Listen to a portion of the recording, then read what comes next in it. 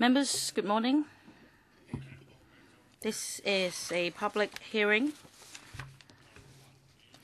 and we're here to receive views on Hung Shui Kiu NDA Planning and Engineering Study. We have a quorum, so I call this meeting to order.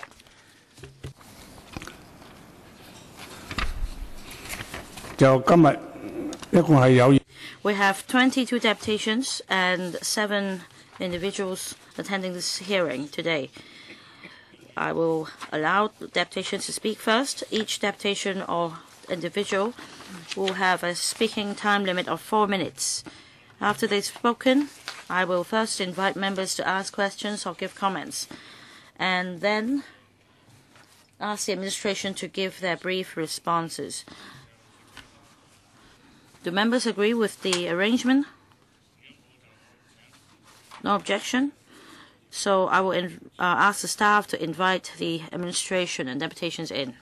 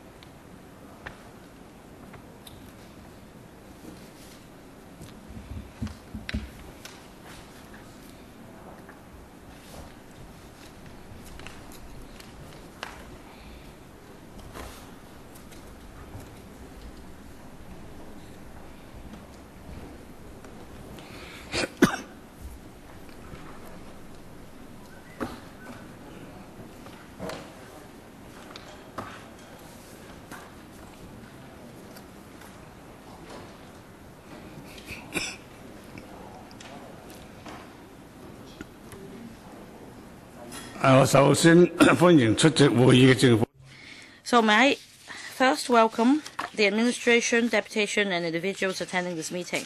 The name list and the attendance list is in front of you, so I won't go through them.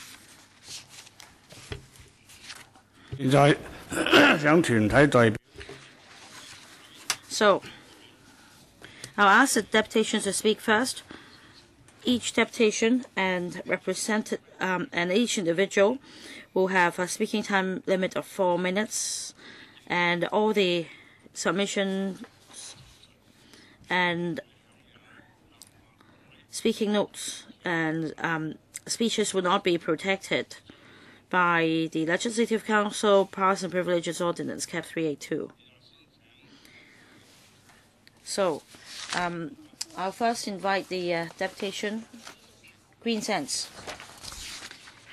Good morning, I represent Green Sense. I hope members of this council and the administration will take a minute to read our color-printed proposal.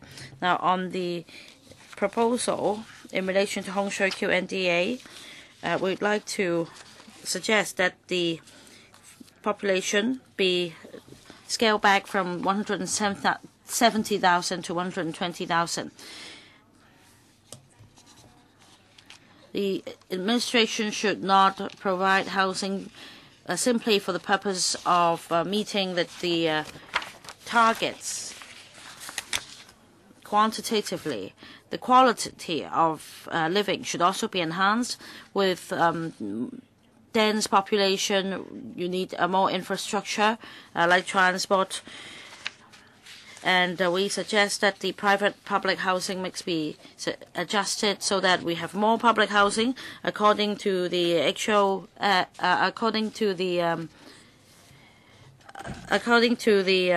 OZP.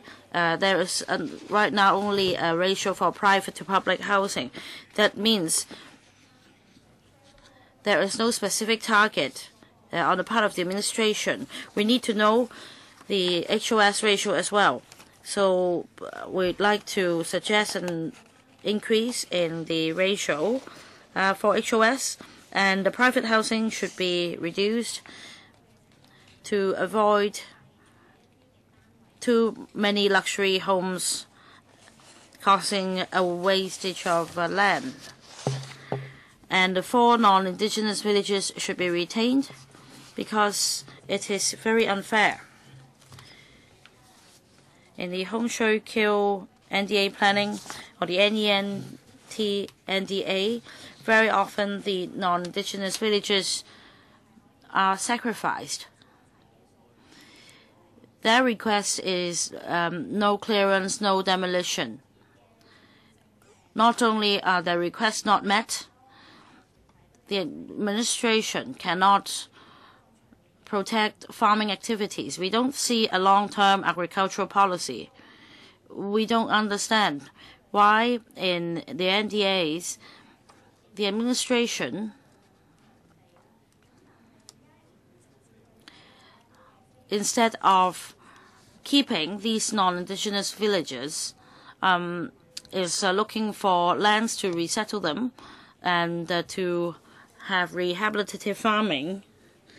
The 4 non-indigenous villages only accounts for 5.4% of the total farmland. This is just a small proportion. The administration should keep these 4 villages. And one of the villages, Sun village, has a area with high ecological value. For it's an egret tree, and for the ecologically sensitive areas, even the slightest development would cause a significant impact on it. We also suggest recycling yards be provided to support the recycling industry, and there should also be land for logistics facilities to support the economy so that the activities can congregate at one area to reduce impact on the environment. Thank you. Sorry, speaker's not coming through. Mr. Ho.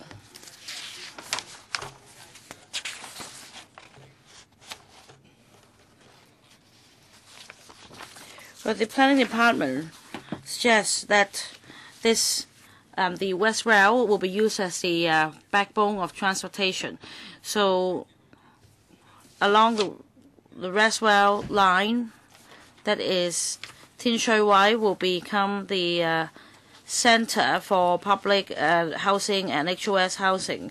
And we don't understand why near the terminus we have valuable land resources, and yet a town park will be built. The town park will comprise an area even larger than our villages. And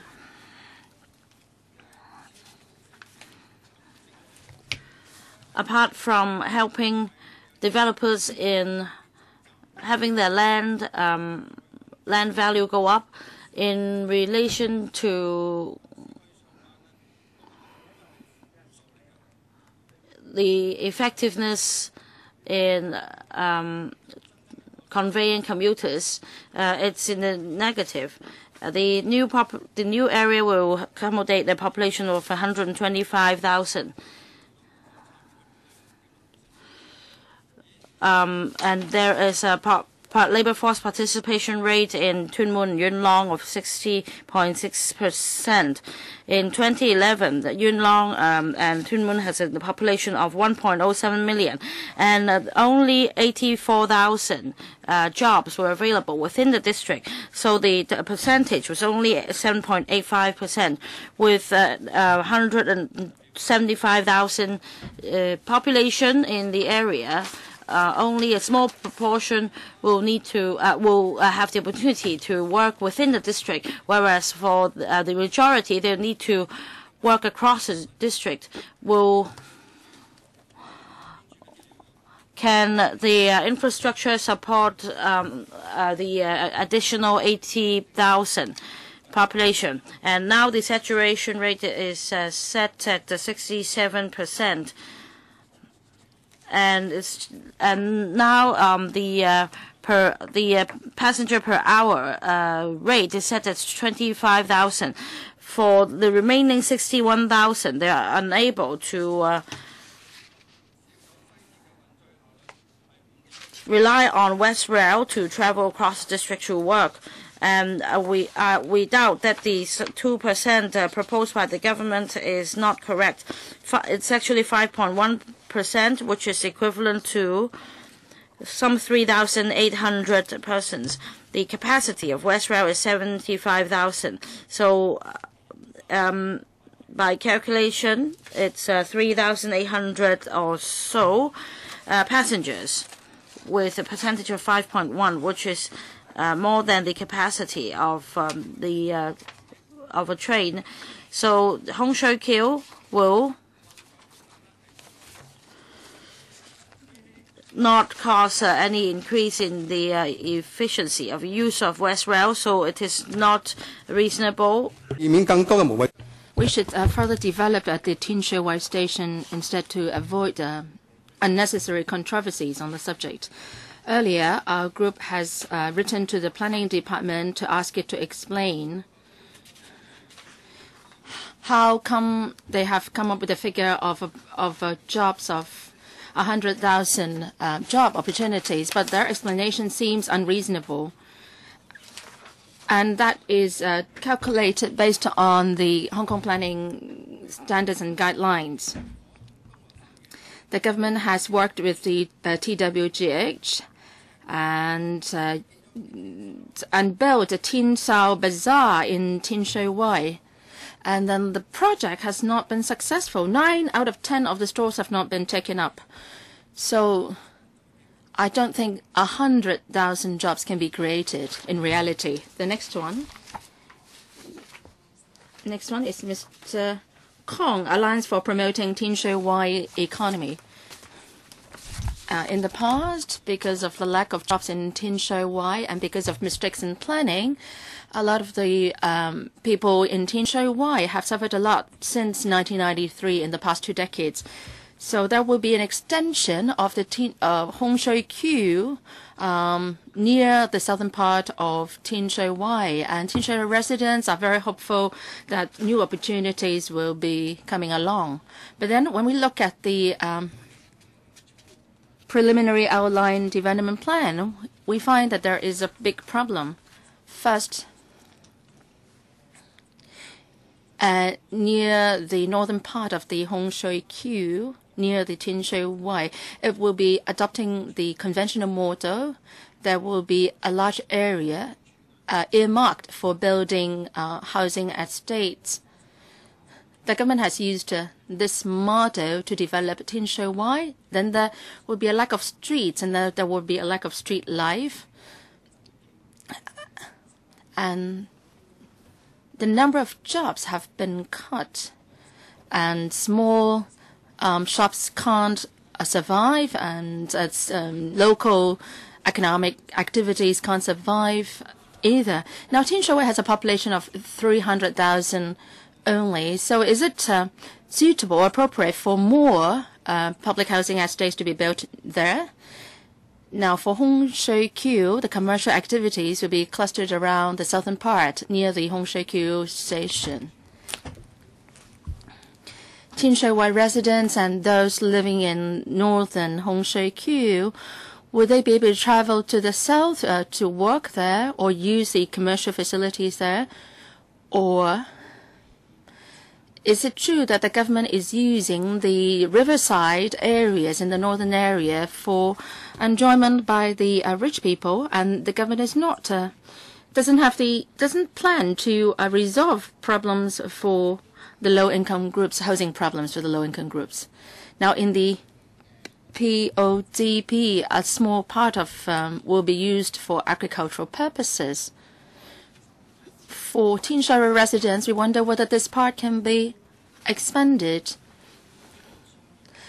Some Tin Shui residents can actually join business activities and join labor-intensive industries, economic activities. And in DCH3, there are industries. Can we add in some environmental industries there? the population plan for Hung Shui Kiu is 210,000. We wonder whether that number can be reduced because that will have an impact on community facilities and job opportunities. Now, altogether, Tin Shui Wai and Hung Shui Kiu will have a population of 700,000. And people may compete for jobs. There may be a problem. Has the administration considered that?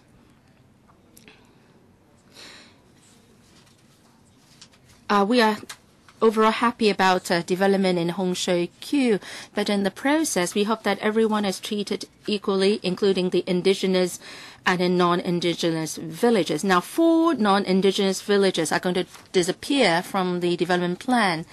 So can the administration consider retaining the non-indigenous villages as what they're doing for the indigenous villages? Can the consultant consider that? We hope that the non-indigenous and indigenous villages can be treated equally. Next one, Mr. Zhang, Lok Ma Chau, China Hong Kong Freight Association. Thank you, Chairman. This is a mega development project in Hung Shui Kiu. We read the consultant's report, but it seems to be deliberately playing down the impact on the logistics industry.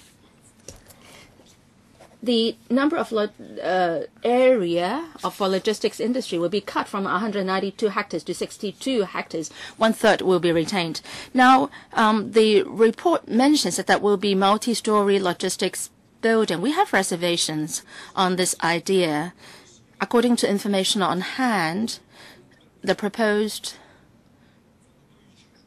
or rather, well, the cargo stacking area takes up 100 hectares already, and these can't be relocated to the logistics center. And there are also storage yards for prefabricated structures and also waste paper recycling yards. And all these can't be accommodated within the logistics quarter. The consultant has also neglected one point. Now, over 50,000 containers are being stored in the cargo yard now, and they're handling 500 cargoes per day, taking up 20% of all cargoes handled in the area. Now, the handling or processing time now, it has triggered dissatisfaction among the freight operators. Now, the time has been expanded from 50 minutes to 60 minutes to 3 hours. So we find this unacceptable. We don't want the interest of the logistics industry be sacrificed in this development plan, and thousands of people in the trade will be affected as far when it comes to their livelihood. We hope that the administration can make suitable arrangements to find replacement sites and to help us to relocate to suitable sites. We don't want to be the only loser in the entire development plan, and that would not be a successful plan either.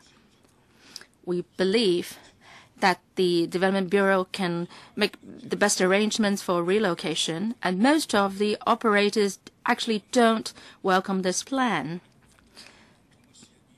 Most of the operators would like to deal with the private landowners because we think that the administration is not sympathetic towards the trade, and we are asked to retender every 5 to 6 years. The Development Bureau should consider granting us a longer-term lease. If we are going to attend, say, once every 3 to 5 years, then that will create a lot of difficulties.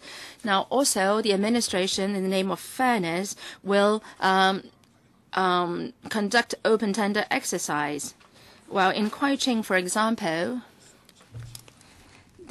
every every container park car park costs around $3,000 to $5,000, but in Laofang it is only $2,000.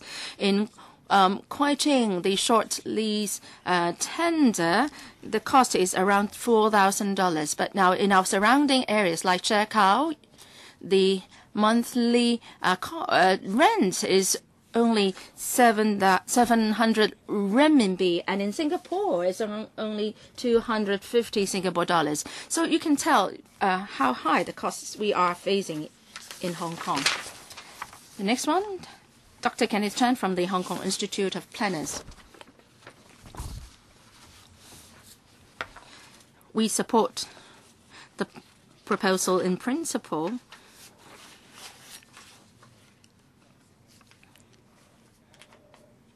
This is a very good solution to satisfy future housing needs.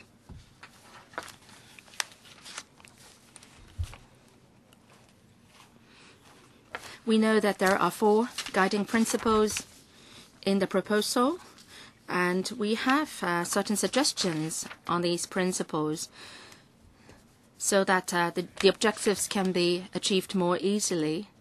First is on the industrial demand and employment opportunities. The paper mentions that 72 hectares of land will be reserved to create 100,000 job opportunities. We don't think this approach is good. If we want to achieve this goal, we must draw up good strategies and to introduce incentives to attract investors to create opportunities. It's not good enough that just a certain area of land be reserved.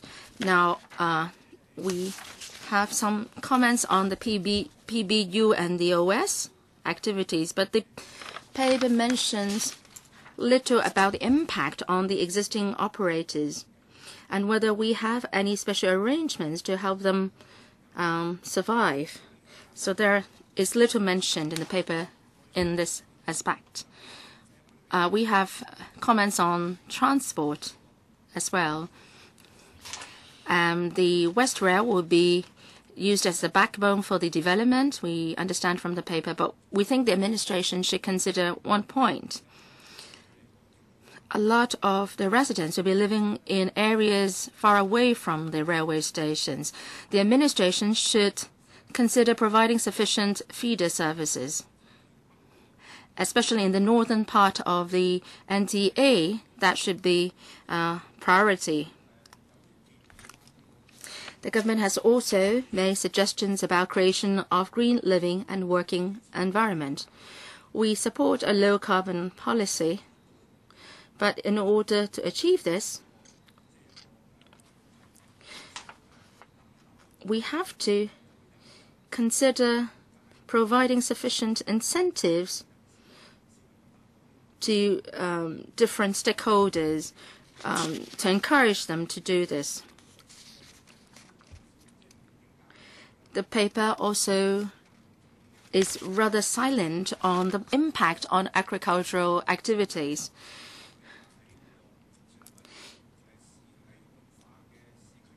Can we consider creating a green urban fringe so that farming activities can continue? Actually, in urban areas, there are a lot of such activities already. As for conservation, we support the document's proposal that different conservation sites should be pulled together. As regards implementation mechanism, we know that we don't have to go into much detail at this stage on the mechanism, but based on past experience, we think the government should consider whether we should still adopt the CNTA or conventional new town approach. We believe that the government should think about more effective approaches. Lastly, public engagement. We think that it's good that the government engages the public, but then these PE exercises have become to routine these days. Can the government can be more innovative to canvass more views from the public so that there is more public support for the proposal? Next, Mr. Ng from Hung Shui Merchants Association. Good morning. I represent Hung Shui Merchants Association. Now, we are situated at the blue area for the hospital development. Well, we have a number of factories. We'd like the development to go smooth, and I am going to say something about the area concerned. Now, our family started in the 50s in the area, and the 3 generations spent 50, 60 years overseeing the changes in the area, and we manufactured drain covers, and then in the 80s we manufactured slippers, and we also with more infrastructure, and there were processing trade inside, and there is a history of 40 years as far as manufacturing industries is concerned in the area. And for the polishing of marble, etc., we still have this kind of activities in the area, and also motor lubricants, etc., and also some backup facilities for construction projects for the government departments like DSD or ASD, etc. We provide support. Against this backdrop, the government has designated our area as Industrial D. We need open space to carry out these processes. We cannot be relocated in industrial buildings.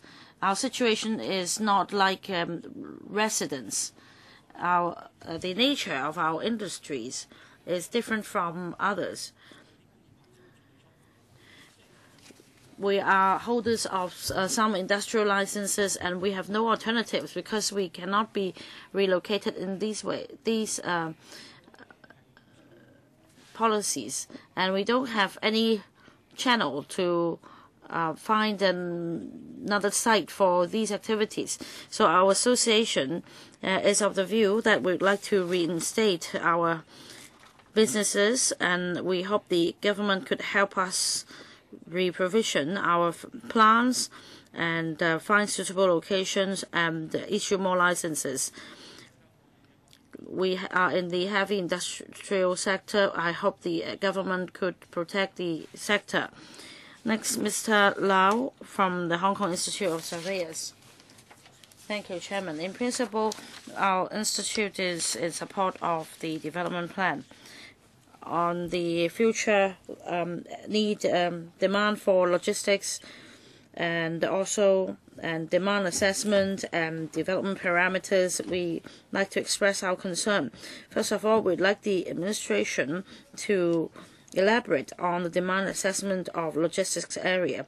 We understand that 62 hectares of land has been reserved for logistics use in the NDA, but we don't see how the government conduct the assessment for future demand and how the land could meet the future demand. With the current proposed plot ratio, are the sites sufficient to accommodate the existing port backup and open storage areas, which span 190 hectares, and will there be any spare capacity for growth? Now, on the blueprint or the vision for the development of the logistics sector, we need further elaboration. After the completion of the Tuen Mun Chek Kok link, the government should consider how to meet the challenges with the geographic location of the sites, and also development parameters. We note that for ordinary logistics facilities, usually the buildings will be developed with high headroom of 5 to 6.5 meters, which are far taller than the headroom of 3 to 3.5 meters for typical residential or office buildings. With the current proposed plot ratio for logistics buildings there, we anticipate that these buildings will be massive, which will likely block the proposed view corridor. So I hope the administration could spend more time to explain to the public how to strike a balance between the view corridor and the plot ratio. And the population density should be increased. Now the planned population is 218 divided by 862 hectares. The current average density is 264 people per hectare. But after reducing the area for greenbelt and village-type development, the average density will increase to 370 people per hectare. And the density is still lower than the assumption estimated by the government, which is 400 people per hectare. There is room to increase the population density. And on commercial development, we'd like the administration to elaborate on the details, especially on how the commercial area can tie in with the development in Qianhai, and only suitable planning can and a critical mass can allow the commercial zone to have a suitable to have competitiveness. And for undetermined zone, some areas should be retained as undetermined zone to provide a buffer for future changes. Thank you. Next, Conservancy Association, Mr. Ng. Thank you, Chairman. I'd like to talk about agriculture. Agriculture or farming activities still exist in Hung Shui Kiu. There are farmlands of different sizes in Hung Shui Kiu at present. In the development plan, agriculture is missing. It should be put back in the plan.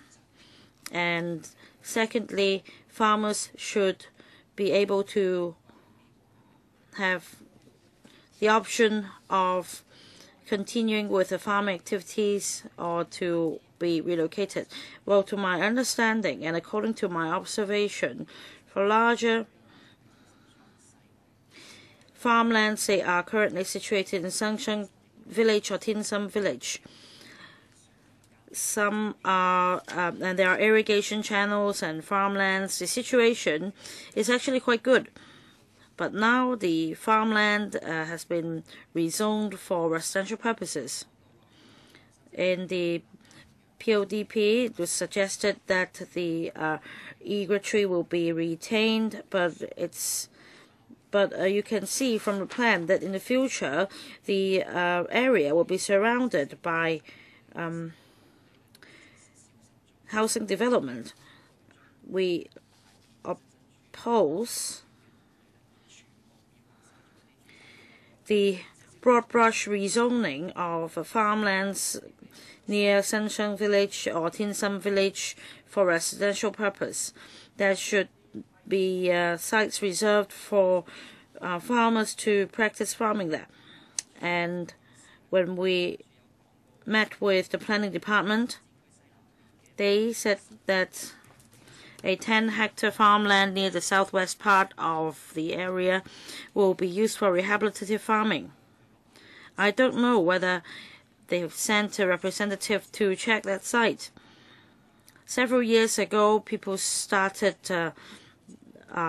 dumping mud there, and even if rehabilitative farming is to be carried out there, it's impossible for farmers to reinstate the land and pay for the costs for farming.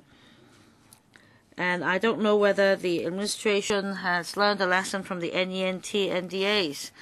It's up to private owners whether they would lease out the land for rehabilitative farming. The government could not help these farmers in finding land for farming. I don't know when the administration will give us a clear account. So please give us more information. Finally, I'd like to talk about leisure farming. Our understanding is that for the leisure farmland plan in the plan, these are quality areas. If the land is covered in concrete for the purpose of building a park, there alternative forms of open space should be provided. For example, community farming, so that farmers could practice farming there, and the experience of farmers could be used in teaching the community to practice farming. This will be a better use of land resources apart from the town park. Mr. Yao from Yunnan Heidong. Thank you. Good morning. The Hung Shui Kiu NDA is a good opportunity to improve Hong Kong people's livelihood and the quality of living. We support the plan, and on employment, transportation, and housing, we have the following views to make. First, on housing, the ratio is 51 to 49. On the face of it, it's not adequate. The government should pay attention to the distribution of public and private housing mix to have more balanced population distribution and development of community. 10 years ago, when the government developed the northern part of Tin Shui Wai and Tung Chung, there was the public housing areas were too dense, and some private residential sites should be reserved for implementing the Hong Kong Land for Hong Kong People policy. And we'd like to know from the government whether such land will be reserved and what is the proportion. And we also think that the development should be self-sustained. In Tin Shui Wai, there were problems. The area was too remote and transportation costs were too high. And in the paper, the administration says that 100,000 jobs can be provided in the NDA. We think that detailed planning is necessary, and consideration must be given to residents working within the district. Mismatch should be avoided. In the proposal, we don't see the breakdown of these jobs. I hope the administration could elaborate on it. Apart from the so-called high-tech economy, I think sufficient land should also be reserved for other purposes like tourism, leisure farming, and also land should be reserved to cater for the interests of stakeholders in the logistics industry. And there should be wet markets with small shops so that people can be given more choices in their shopping. On transportation, Yuen Long, Tin Shui Wai, and those living in the rural area have exceeded 600,000. And apart from Hung Shui Kiu, the south of Yuen Long will also be developed, and with Westwell superstructure projects, the population forecast will be 850,000, and it will go beyond the capacity of Westwell. And so-called riverside neighborhood or riverine neighborhood, the local residents would go to Tin Shui Wai South Station. Now, during peak hours, the station is already jam-packed, so it cannot accommodate such a huge crowd of commuters. So connectivity should be enhanced. Apart from another station, there should be another link going from Tuen Mun to Tsuen Wan to divert commuters to West Rail commuters. There will be a lot of development projects in Yunnan. We think that the government should consider merging all these projects, and the government should take care of the interest of each and every stakeholder. Thank you. Tin Sham Shan Chun Concern Group, Mr. Leung.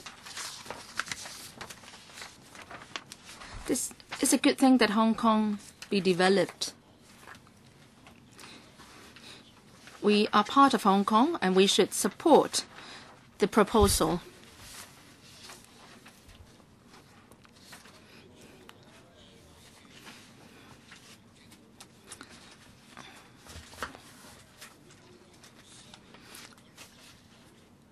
We think that the consultant is making all these bad suggestions in the consultant report, and everyone has been fooled in Hong Kong. If we proceed with the proposal, Hong Kong's harmony is going to be damaged. It is an unrealistic plan. Hong Kong's, in respect of land resumption, demolition of squatters, and compensation, the government has not been very clear on its policies, and its policies are arbitrary and not very clear, and it's not very humanitarian either. We are non-indigenous villagers. We have a hard life, and you are discriminating against us. This is a most unfair policy. In the government's policy on PRH, it is not a good policy. People have to be registered in the 84-85 population census before they are qualified for resettlement in PRH. Now, several decades ago, we rented a piece of land, and we reared chickens and ducks. And now we were not allowed to do that, and we changed the structures into houses for people. And because of high living costs, we rent out some rooms in our houses to other people. But you are imposing very stringent conditions on rehousing us. So how can we lend our support to this project? You have to take care of the interest of the non-indigenous villages. We are old people. We're not on CSSA. We are self-reliant.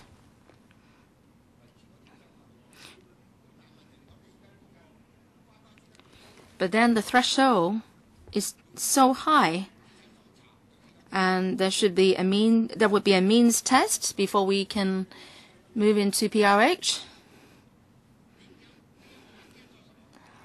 Well, the means test conditions are too harsh. Even a street sleeper cannot be eligible under a threshold. So I think the government is retrogressing in its policies, and we can't support it.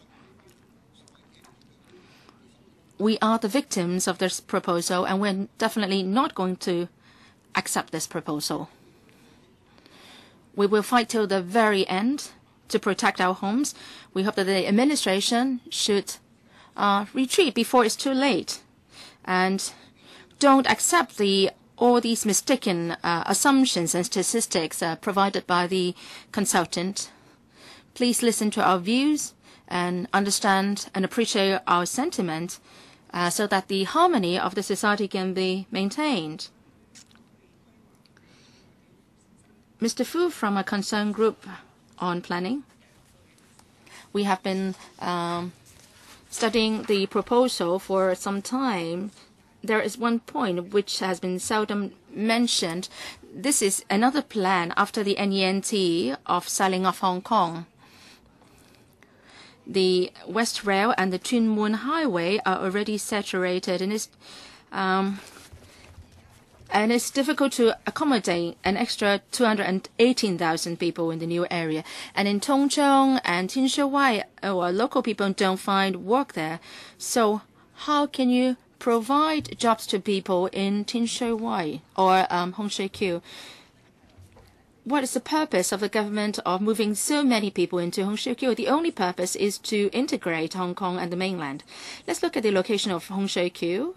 It's just separated from the Shenzhen Bay by Shenzhen. It means that there will be a lot of interaction between the two places. In Shanghai, there are a lot of economic activities going on, and that will bring larger potential to Hung Shui Kiu. In the 1999 study on the planning of the planning department on Hung Shui Kiu, it already states that the Hung Shui Kiu will be developed as a city to satisfy the increasing demand for Hong Kong mainland interchanges or exchanges. And the planning department official has said that the Hung Shui Kiu will be built into an area with good connections to the western part of Shenzhen. Now, there is another group called the concerned on mainland Hong Kong policies. In 2011, it advocated building Hung Shui Kiu into a place like Shinjuku in Japan. Mr. Leung also said that Hung Shui Kiu can be developed into the backyard of Shanghai, and people can work in Shanghai and then go back home in Hung Shui Kiu. Another concern group also mentioned about developing Hung Shui Kiu based on the living room of the city. There will be a connection bridge between Shanghai and Hung Shui Kiu. Now, pro-establishment camps have been raising points about integrating the mainland and Hong Kong. So it's obvious against this background that Hung Shui Kiu is meant for serving the purpose of integrating mainland and Hong Kong. There has been adjustment in the positioning of Hung Shui Kiu, but then there is a seamless interface between the special industry zone and Shanghai. And there will also be commercial facilities and hotels built Hung Shui Kiu. We wonder whether Hung Shui Kiu is really for Hong Kong people. The many housing units will be built, so it is said, but it seems that it is just a cover up for really the purpose of building Hung Shui Kiu for integration with the mainland. Next one. Hung Yi Kuk New Territories, Mr. Chan. Hung Yi Kuk supports in principle the Hung Shui Kiu NDA development plan, but we must note that while developing the area, the government should respect the interest of the villagers and avoid any social conflicts. I have 3 points. First, in relocating the villages, the Hung Shui Kiu NDA will affect 20 indigenous villages and 9 non-indigenous villages. Some of these villages have to be wiped out. So we would like to remind the administration that the relocation should take place in situ, and then appropriate or reasonable compensation be dished out to quell the dissatisfaction of the villages. Second, on compensation in land resumption, the Hung Yi Kuk agrees that the compensation level should be on a par with that in the NENT, and land under Category C should be upgraded to Category A so that the landowners can be compensated reasonably. Hung Yi Kuk also advocates the idea of land exchanges or exchanges of land titles. Third, the government should listen to the views of people, and the people are in the 3 villages, Pingshan, Hashan, and Tuen Mun. And the administration, in addition to listening to the district council, should also listen to the views of the rural committees. They should give the villagers' views a priority and to avoid too strong opposition from the villagers. Now, some areas at present are used for logistics and storage purposes. A lot of the people in the trade are affected. The administration should make compensation and arrange for relocation of these industries. So we have 3 concrete suggestions. First, Hachun Rural Committee has 3 points to make. First, 80% of the land in that village will be affected, and the people's views in that village should be respected. The landowner's interest should be safeguarded. Third, the impact on these villages should be carefully considered. There are several opinions from comments from Pingshan Hung. First, land should be given to farmers for agricultural rehabilitation. Second, the green space and the open space is too large in space, and some of it should be given back to the villagers for their own use. Third, the consultant has missed out Sha Guangwei and Tang Kuijun. Fourth, objection to building a hospital near Yupkuichun. Fifth, the storage facilities will be phased out, and people in the trade should be compensated and the activities relocated. Sixth, the administration should respect people's views regarding feng shui, drainage, and so on. Seventh, villagers object to the building of high-rises near the ancestral hall. Now, next is the Tunmun Rural Committee's opinions. The Yip Yun Chin will be wiped out, and they ask that the administration be arranging the compensation relocation to the villages, and people should be relocated in situ, and their treatment should be the same as that in Choi Yun Chun, and the compensation level should be upgraded from Category B to Category A. Thank you. Mr. Chen Kin-cheng, next. I support the planning of Hung Shui Kiu in principle. If the government does a good job, then it will be able to satisfy the housing needs and then bring vitality to the development of NT West. I have 2 points to make. First is about transport and railways.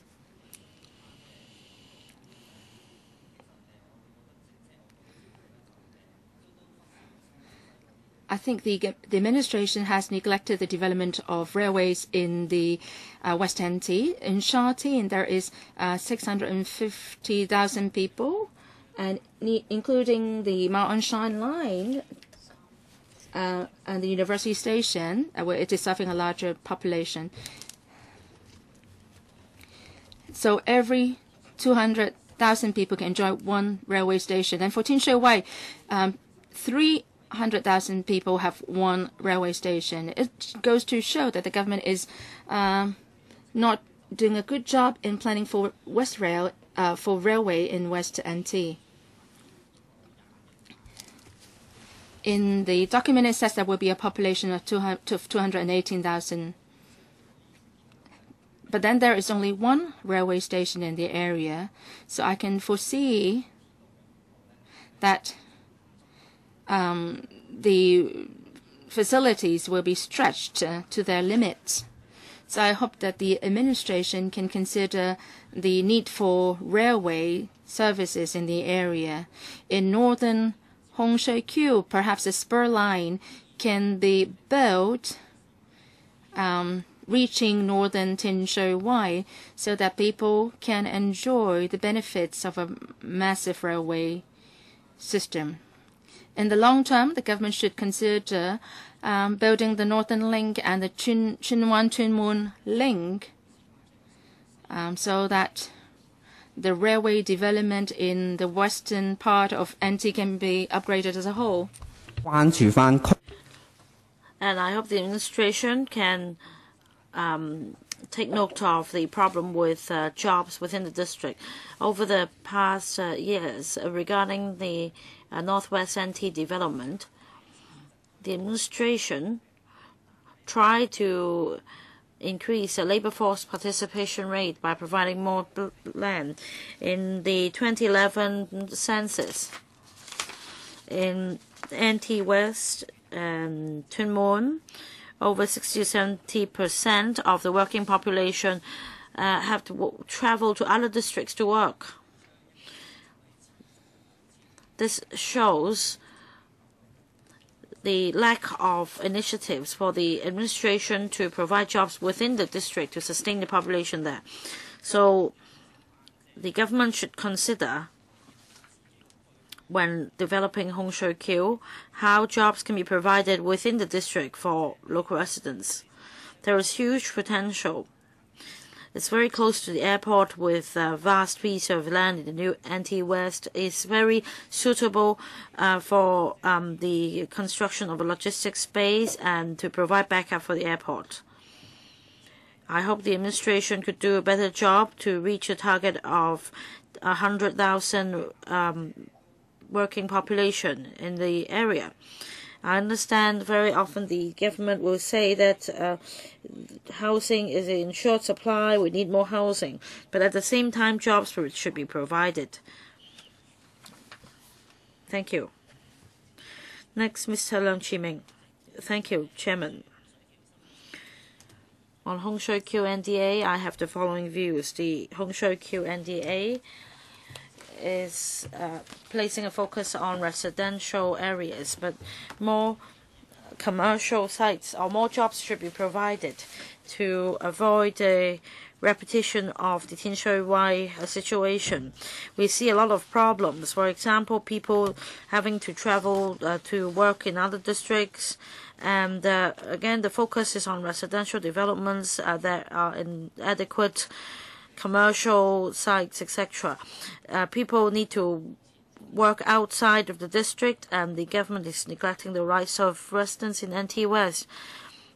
So more jobs should be provided so that the population within the district could work without having the need to travel and spend much on transportation to travel across districts. And that we should also avoid the repetition of the V-City in Tuen Mun. The development should carry the unique characteristics of the area. And Hung Shui Kiu is a new development area. The administration should think out of the box. As far as development is concerned, it should not be commercial based. The focus should be on the local area. And I also agree with the plan that there should be green facilities like a cycling track to reduce carbon emission. It can also be a new green area. And in Hung Shui Kiu NDA, the planned population is some 200,000, and there is only one station. There should be different approaches to resolving this problem. We see in various new towns like Kwai Ching, according to the 2011 census, they have 4 stations for a population of over 500,000. And yet for Hung Shui Kiu, the population is over 200,000. And there is only one station. It's not fair. On transportation, Hung Shui Kiu is far away from urban areas. It's very inconvenient for local residents. So it will also pose a great pressure on the transportation network, as some 200,000 population will need to share one station. There will be traffic problems. And non-indigenous villages will be annihilated. In fact, the administration should not only target non-indigenous villages. Planning should be done in line with various demands, and the non-indigenous villages should not be neglected. The government should also heed the views of non-indigenous villages the government should offer ex-gratia arrangements, just like in the Choi Yun Chun incident, or help them with PRH housing. Thank you. Next, Mr. Wang from Hong Kong Professionals and Senior Executive Association. Thank you, Chairman. Our association is of the view that there is an urgent need to develop a new development area, so Hung Shui Kiu NDA should be expedited as soon as possible to increase land for various purposes, and in particular, the speed of redevelopment and new development should be expedited. We think that the development area should carry local characteristics. The government should work with different departments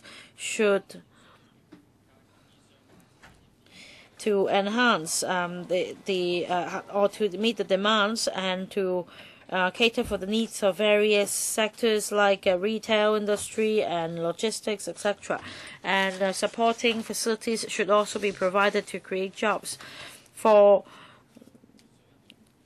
shop operators affected in the areas, resettlement or compensation should be provided so as to minimize the impact on the staff of the small shop operators. We support the retention or conservation of the green area and jobs should be provided and tourism should be promoted. And we support the NDA's proposal in developing Hung Shui Kiu into a core business or sub-core business district, so that eventually the government offices in central business districts can be relocated. And the government can also take the lead and encourage enterprises to be relocated in the sub-core business districts. So the plot ratio should be properly planned to optimize the use of sites, and there should be proper planning for facilities like wet markets. And storage and other facilities should also be planned properly. Transportation network and other infrastructure should be provided as soon as possible to attract investors and expedite the development. On the recent development plans, despite the long consultation periods, the plan remains controversial in the community, like the NENT development. The association thinks that the mode of consultation and the stakeholders involved in the scope of consultation should be considered in order to minimize the gap in the community, and we should grasp the opportunities to ensure stable development of Hong Kong's economy. Next, Ms. Fong Yuk Ling. I am a Tin Shui Wai resident. I'd like to say something here. Hung Shui Kiu NDA. We have hopes because I've been living in Tin Shui Wai for over 2 decades. I moved in 1992. As a Tin Shui Wai resident, I have this feeling that we have a huge population, 300,000. We have large housing estates. But over the past 2 or 3 decades, I feel like a victim. I feel like an aggrieved subject because it's a dead city. There is no vibrancy at all. We have no job opportunities. That is why there are no supporting measures. It's only for residential developments, and many deputations have talked about the population having to work outside of the district, and I have this hope for Hung Shui Kiu NDA. I hope the administration can consider providing more job opportunities within the district to support the economic and the industrial development within the area, so that local residents can make a living and work within the district, so that residents don't need to travel across districts to work, so that we can have work-life balance. And I'd like to suggest to the administration that as far as Hung Shui Kiu is concerned, you should not copy from the Tin Shui Wai development model, or else you will create another dead city. For Tin Shui Wai South, there is only one shopping mall among several large public housing estates. There are no shop fronts in the streets. In Hung Shui Kiu NDA, I hope that considerations can be given to various fronts. For example, we can follow the model in Kowloon and Hong Kong in urban areas, so that we have more shops in the streets. For restaurants and other businesses, it should not be dominated by shopping malls. Local residents want job opportunities and no frills lifestyle. We don't want luxurious shopping malls. We don't want luxury brands shops. These are not local residents' need. These are not necessities in our daily living. These are luxurious items. These are luxury stuff. And for Tuen Mun and even shopping malls near our housing estates, shops have become higher end. They sell high-end products and upmarket products. We don't need those. I hope the government could optimize the use of land in Hung Shui Kiu NDA and optimize the use of space in the street, so that we have more small shops, so that small retailers can do business there. Sometimes in older districts, we see heavy pedestrian flow, whereas in Tin Shui Wai, it's like a dead city. Nobody walks in Tin Shui Wai. Street shops can help connecting residents and keep the community vibrant. I hope the government can consider it, and so that we can have more job opportunities within the districts to make a living. Thank you. Next, Ms. Vivian Shack. Be it NENT NDA or Hung Shui Kiu NDA, I think the Hong Kong government is depriving Hong Kong people of their choices in their lifestyle. For example, non-indigenous villagers are forced to change their lifestyle. They chose to live in Hung Shui Kiu originally because they would prefer a lifestyle different than those living in urban areas. However, in the Hung Shui Kiu NDA plan, there is little space reserved for farmland. Even if there is farmland, it is surrounded by schools and other facilities.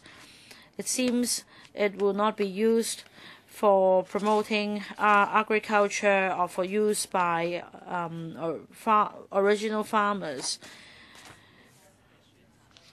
Another choice should be given as far as lifestyle is concerned for Hong Kong people, but it seems that our choices are becoming fewer and fewer, and there are many neat shopping malls proposed, but we are having more and more shopping malls in Hong Kong. It seems that there are everywhere in every district.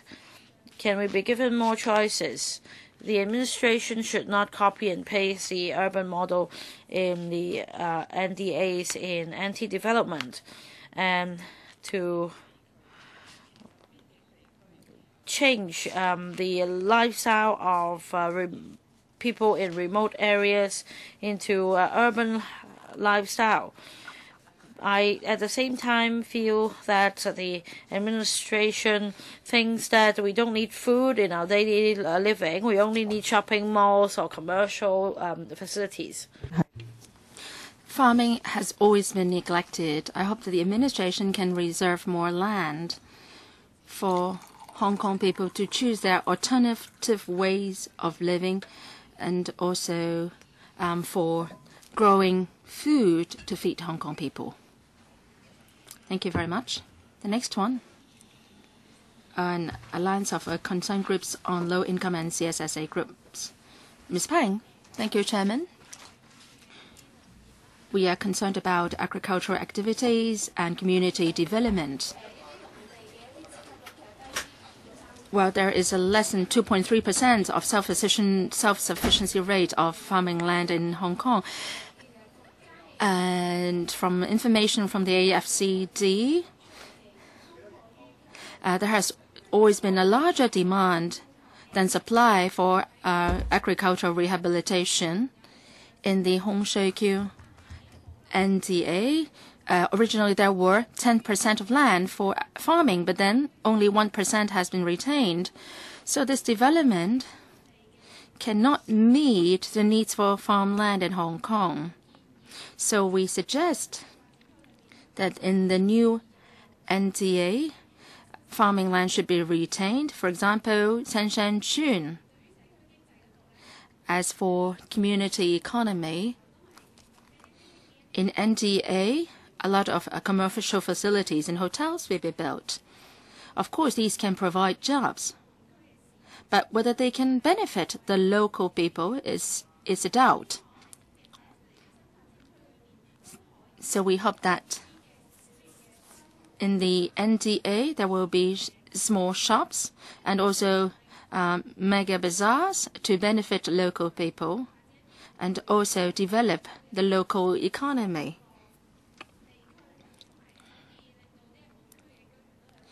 And also local people can be offered jobs. Thirdly, in the NDA, the non-indigenous villages are affected. But whether their views are respected is quite dubious. So we should be consulting more of these non-indigenous villages. All right, a land concern group, Mr. Zhang. First of all, we are concerned not only about the planning, but also the planning process. We believe that the government should adequately consult local people's views, farmers and the shop owners, and especially the non-indigenous villages and farmers. The government should not be sacrificing their original way of living and employment. They should take care of their situation and respect their wishes. For example, their wish for no demolition and no removal. We are also concerned that the consultation document is silent on socio-economic impact. So it seems that the government is not aware of the impact on the livelihood of local people. So we can't judge what kind of price we have to pay for building this NDA. If we don't know who the residents are, whether they rent or bought their flat, their way of living, whether they have self-sufficient lives by farming or their production mode. Say, for example, how many are already working in the district and they might not be able to work there in the future. So without all this information, we will not be able to assess the impact of the project on local people. We are also concerned about the fact that once the land has been planned at this study stage, a lot of the residents and farmers are being forced out of their homes because the property owners or landowners may chase them away and ask them to hand over the land. This is a nightmare to them. Fourthly, we are also concerned about farming development. In the Shenzhen Western Highway, near it, there is this vast tract of land for farming. The land between Samsan Sanchun and Lin Samchun. This piece of land is for farming and can be serve as a good linkage area for the egretry, which is going to be preserved. And in Laofaoshan, there is wetland. These sites are of good ecological value, and we should not rezone them for residential purposes. We are also concerned about this. The land planned for farming and some land for zoned for open space can also be used for farming. For example, in the northern part of the area, there is this large tract of agricultural land, and in the stage 2 PODP that has been planned as a new town or a town park. Can the original farms there be included as part of the town park? These farms can also provide jobs to local people and provide food for the whole of Hong Kong.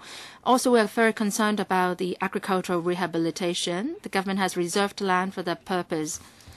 But then there are some 103 hectares of land for farms, but then now only 10.5 hectares of land have been reserved for farming, and an additional 4 hectares has been zoned as farmland. But as what the Conservancy Association said, farmers would find it difficult to engage in agricultural rehabilitation.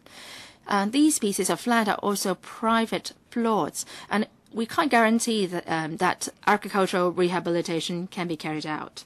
Next, Mr. Zhang from Labour Party.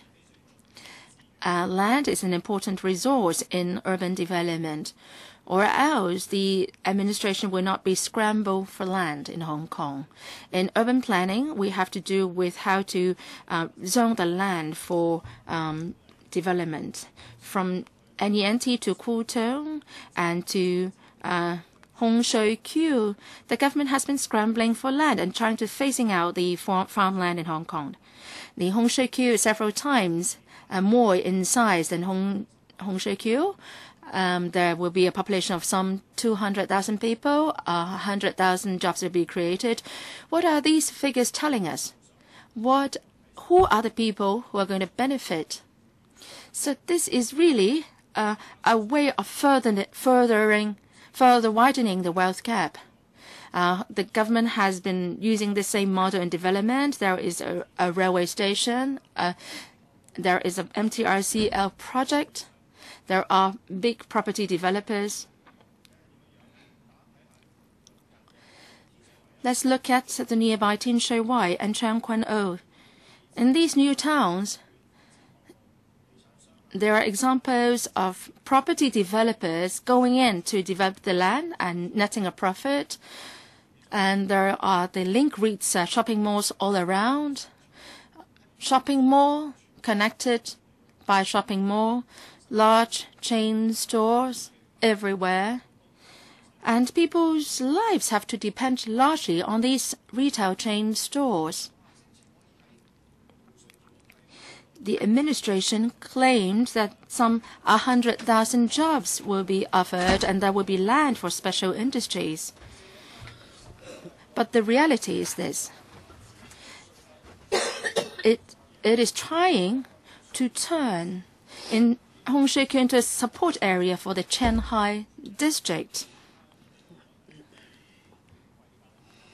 High-price luxury apartments will be built, and then shops will be built to serve these elites. The big property developers are going to profiteer, and the professionals will lead a very comfortable life there. But what about the grassroots people? The people who had the local people who are relocated within the same district or new migrants into the area, they will not be able to enjoy the success of this development project. Originally, there was local farming, there were bazaars and small-scale factories in the area. People may not be very wealthy, but they are self-reliant and they lead a very good life.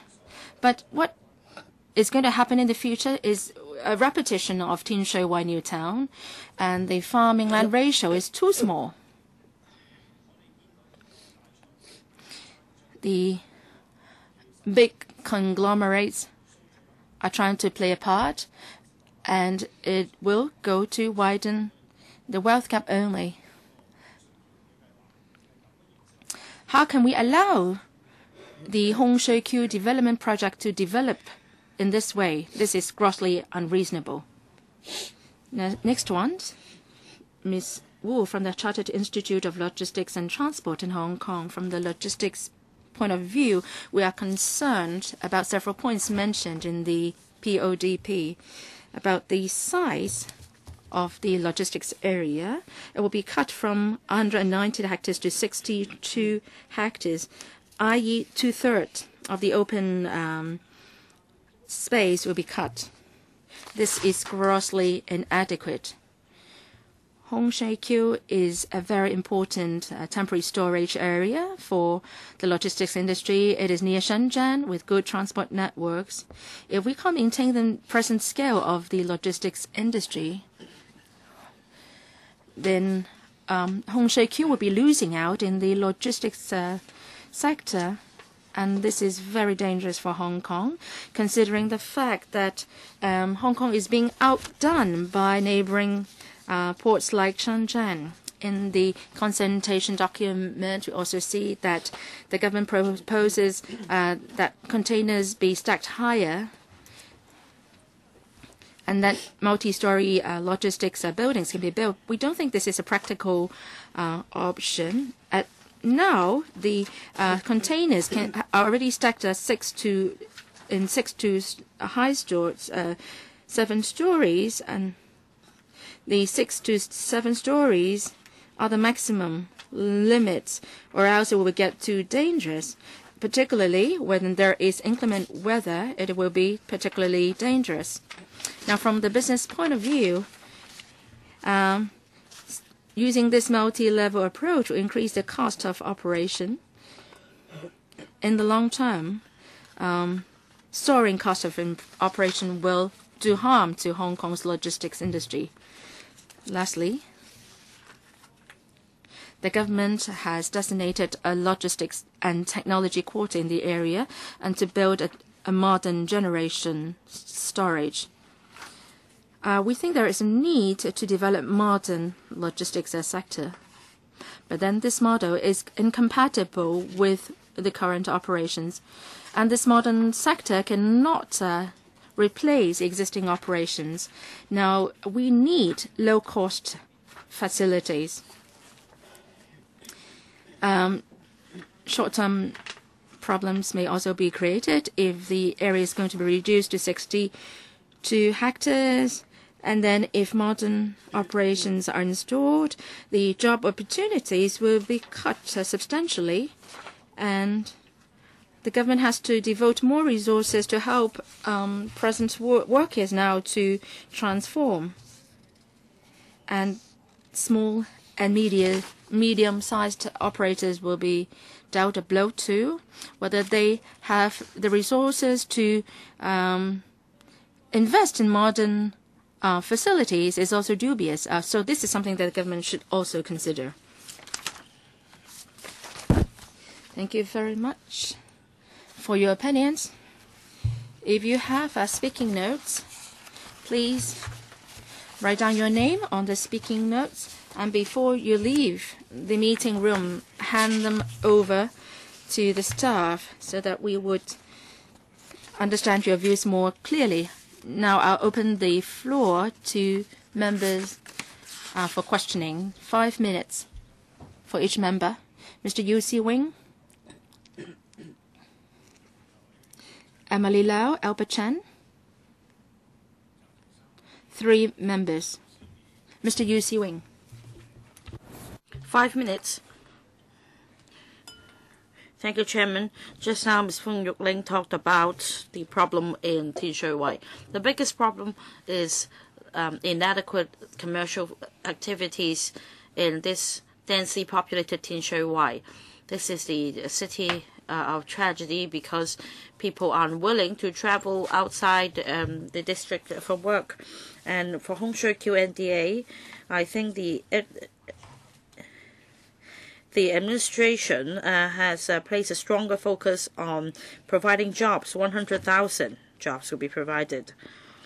But as some deputations put it, as to how the jobs will be distributed among sectors is still unclear. I represent the tourism sector.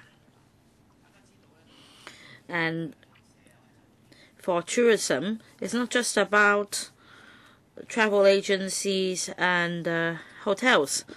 There are, it's connected to retail, catering, and also some local activities. Arrangements can be made to visit villages, and I hope the administration could think more about promoting tourism. For Hung Shui Kiu, I think there are conditions suitable for promoting tourism. It's close to Shenzhen Bay. It's convenient to go across the border to eat or to shop or to have sightseeing. And also it's close to the wetland park in Tin Shui Wai and Eagle Tree and heritage villages. And mainlanders who visit Shenzhen will find that Shenzhen is gradually urbanized and little heritage is left. And if we can reserve and conserve our Hung Shui Kiu, it will help promote tourism. If there is tourism in Hung Shui Kiu, there will be business opportunities. And there is therefore more room to provide more jobs than 100,000. However, the plan does not provide these specifics. For the Kai Tak Airport Development Project, recently there is a new project in the pipeline called Kai Tak Fantasy. And there will be a planning and design competition so that the tip of the Kai Tak runway will be a site earmarked for public consultation. For views on tourism, to create a world-class tourist spot at the end of the runway.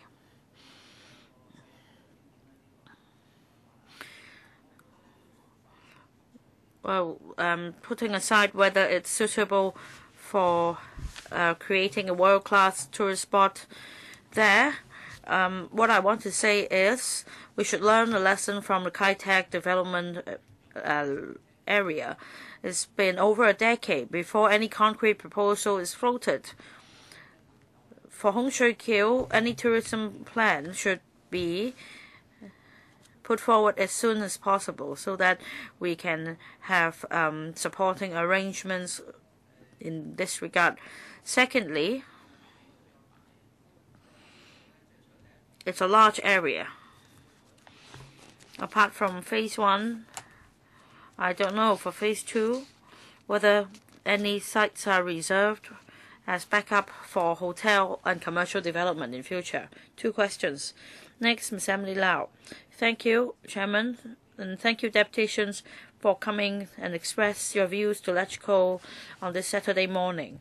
I'd like to put a few questions to the Secretary. I wonder if he is able to answer these questions. On non-indigenous villages, from the local residents, we feel that they think you're being unfair. You've give favoritism to indigenous villages. Is it the case? Secondly, For Hong Chuen Merchants Association, Mr. Ng, on behalf of the association, said that they have industrial activities which cannot be relocated. Third point is about rehabilitative farming. It's been mentioned in NDAs as well. It's not under the purview of this secretary. I wonder if Mr. Koh Man has done anything in this regard. You ask people to vacate the site, but you don't resettle them. How can you ask them to take your proposal? Mr. Chan. Thank you, Chairman. Now, on indigenous villages and non-indigenous villages, I have never given any instruction to the planning department to accord priority to or give special treatment to any particular village. The staff of planning department only think from the perspective of professional planning and the topographical features in conducting their planning. Now, as for the second point, I heard loud and clear the concerns and requests made. This is the Stage 2 community engagement exercise. What is important is for us to get a deeper understanding and seek more views on the project. And when we come down to the detailed design stage for the project, we can be better informed. We still have stage 3 of the engagement exercise, and there are some small shop owners which will be affected. Apart from the existing arrangements of resettlement and compensation, we will consider whether the government can do more. On rehabilitative farming, earlier in replying to members' question in this regard, we already said that at present we work with the Food and Health Bureau on the issue of rehabilitative farming. A proposal will be floated. Of course, previously we said that under the existing policy,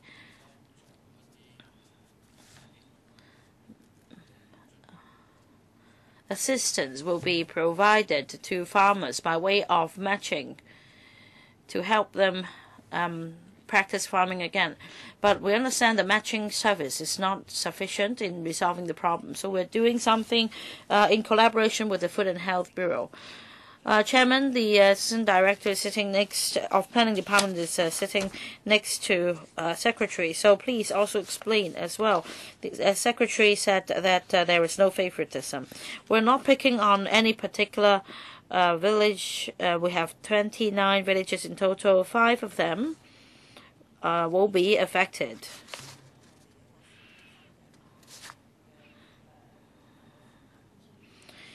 They are closer to the town center, so inevitably they will be affected.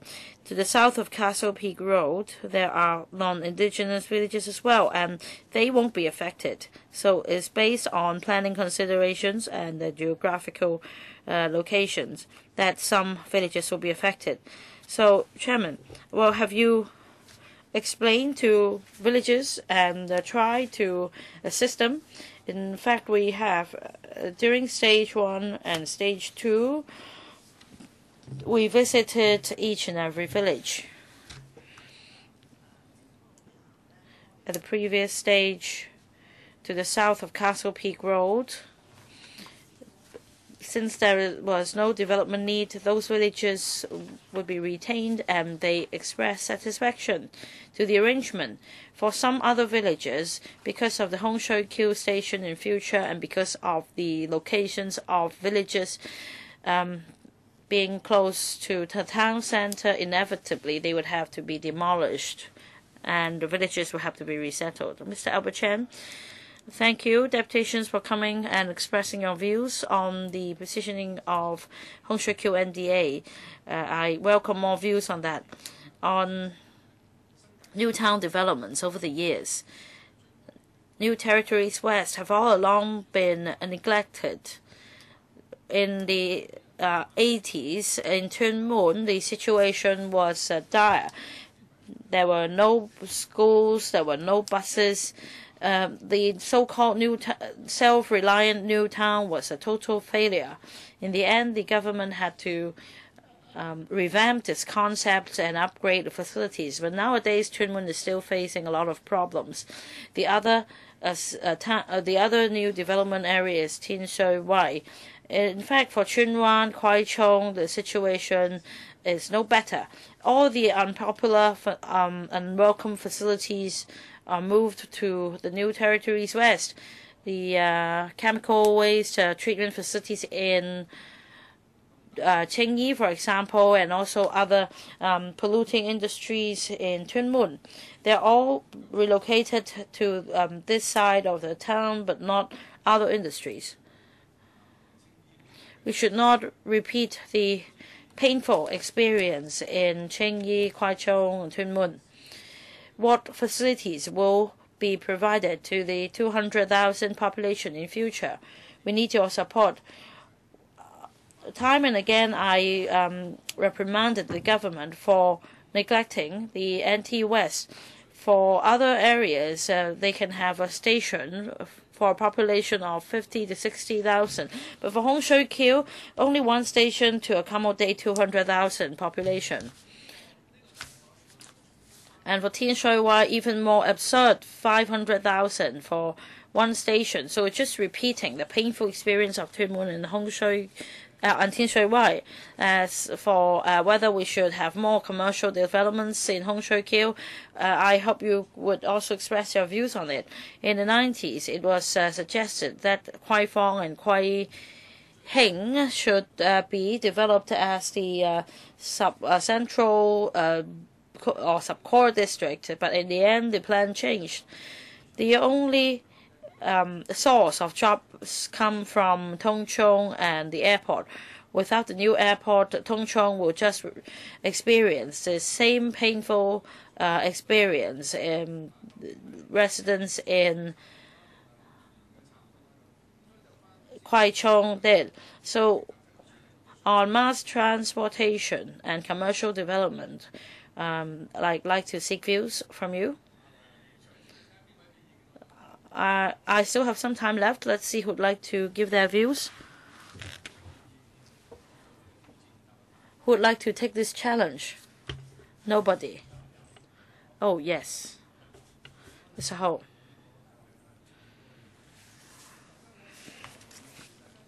On railway, I wonder if we have really thought it through.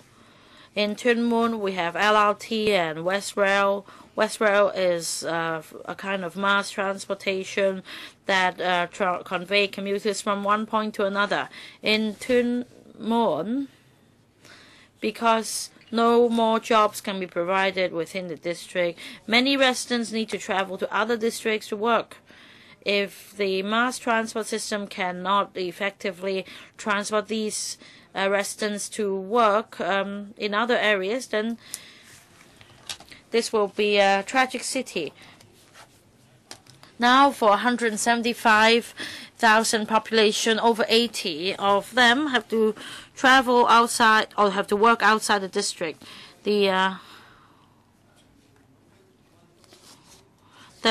The mass transport system cannot help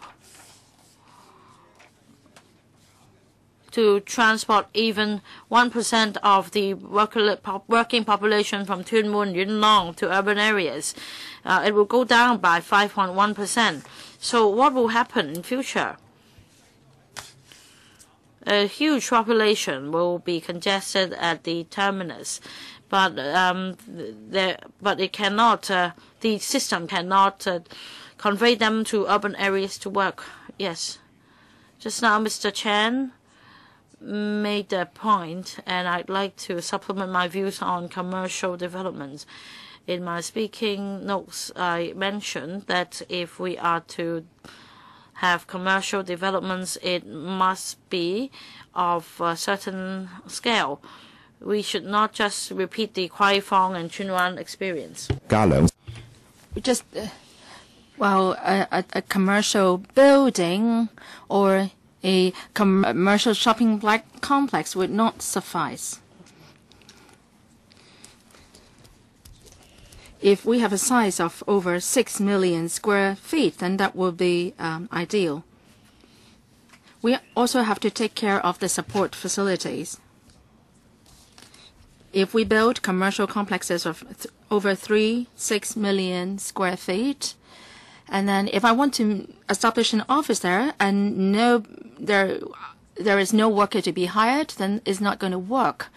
So what needs to be done is for the government to move its offices in there first, and then gradually there will be a cluster of population formed, and then more offices will move in. That's the experience that we have so far in developing such kinds of towns. Apart from offices, we need hotels and other commercial facilities so that we can have a critical mass to meet the relevant demands. Say in Kowloon Bay, the industrial district has been transformed to a commercial district, and that took a long time, and the government had to accept the fact that the property prices in the initial stage might be very low, and that may last for a long time before sufficient experience could be accumulated. We have to accept that there is a time lag in planning for land development and the actual use of the commercial facilities.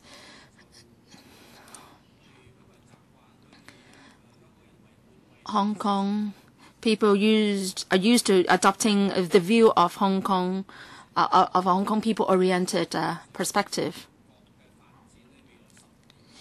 In the next 10 to 20 years, there will be development in the Pearl River Delta. Shenzhen's Qianhai will become a financial area with the highest property prices. Now, through the Western Corridor, it takes 10 minutes to go from Qianhai to Hong Kong. Now, in Guangdong, there will be a free trade zone, and that covers Hengqin in Zhuhai, Qianhai in Shenzhen, and also Nansha. And this Hong Kong, Zhuhai, Macau free trade zone is going to be established in the next decade or so. In the long-term plan, this whole district will become an important economic area in southern China. We have to be forward-looking in our planning. Well, actually, not many people will need a mass transit to go to work in the urban areas. Rather, I attach more importance to cross-boundary transport. And maybe 10 years down the road, other people from other districts may go to this district to work. Now, Hung Shui Kiu is the place nearest to the Pearl River Delta with a population of 100 million. So this may be a new development direction for Hong Kong.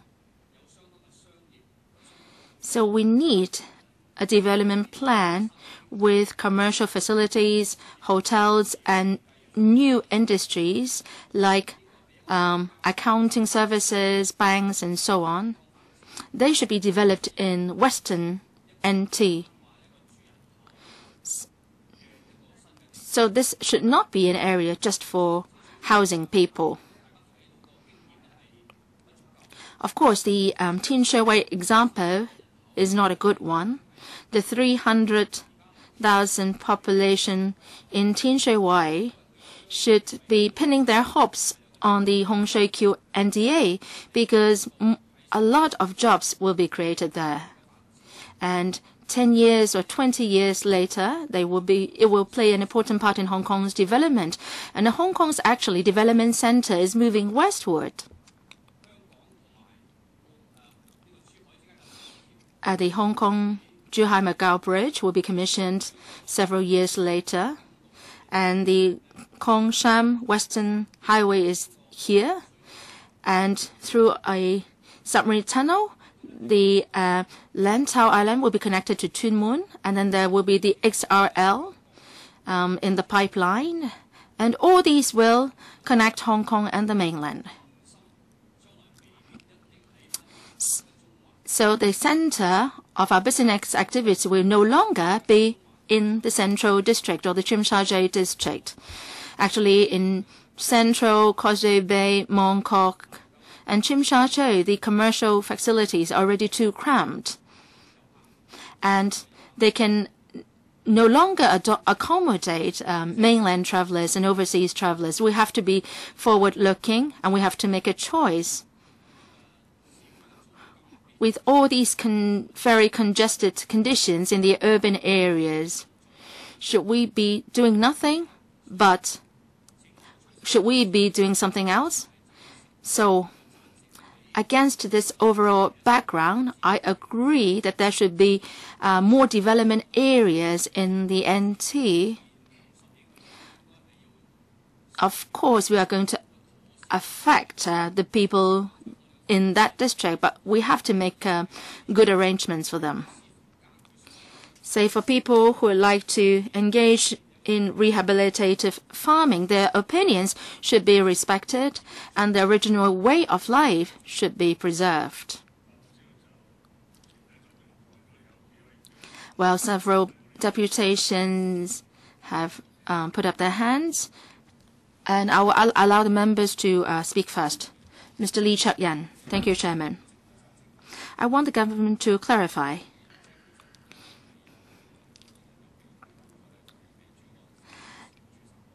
Is it true that Hong Kong will be made part of the plan of the Pearl River Delta, and then Hung Shui Kiu is going to serve Shanghai? What's the whole project of the plan?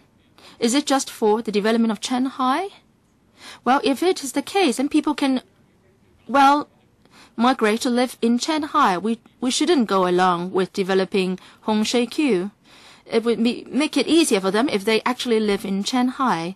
And I'm also worried about the development model in Hong Kong. Should we just be all the time depending on the mainland? Should we also be instead developing our own niche in our economy? Or else we'll be losing out. So I want the government to clarify first whether the planning for Hung Shui Kiu is for the purpose of serving Shanghai. Secondly, whether the district can accommodate such a huge population. There will be 100,000 jobs, and then some 200,000 people will live there. So a total of over 200,000 people will live and work around there. So what about the job opportunities? Can you create some jobs in Tin Shui Wai? I object jobs being offered by shopping malls. Are we having already too many shopping malls in Hong Kong already? Are we so lacking in our imagination, in the ability to imagine? You also talked about the logistics industry. What's the future development of the sector? There are a number of warehouses in the industry, and we're just worried that the number will drop in the future. Is there a need to further develop the logistics industry? All right, if all these facilities are commissioned and we suddenly find that we shouldn't be developing the sector at all, then it's no good. And then there will be a lot of commercial facilities and hotels in Hung Shui Kiu. We should not be adopting a single model of development. I think it has to do with a lot to do with planning. Now, as for the capacity of our public transport modes, there is only a spare capacity of 25,000 passengers in the West Rail, and there will be increased population in Hung Shui Kiu, Tin Shui Wai, and Tuen Mun, and all of them depend on just one railway line, the West Rail, and then the railway will be stretched to its capacity. Shouldn't something be done? Now, as for rehabilitative farming, what is the policy? And what is the policy for resettling the farmers? Well, the government just flatly tells these farmers that they are not eligible.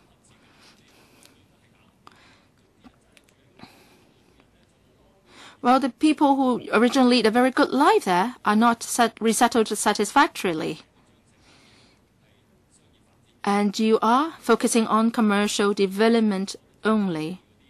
So you are just benefiting the property, the owners who have hoarded land in the area. So these are my 3 questions.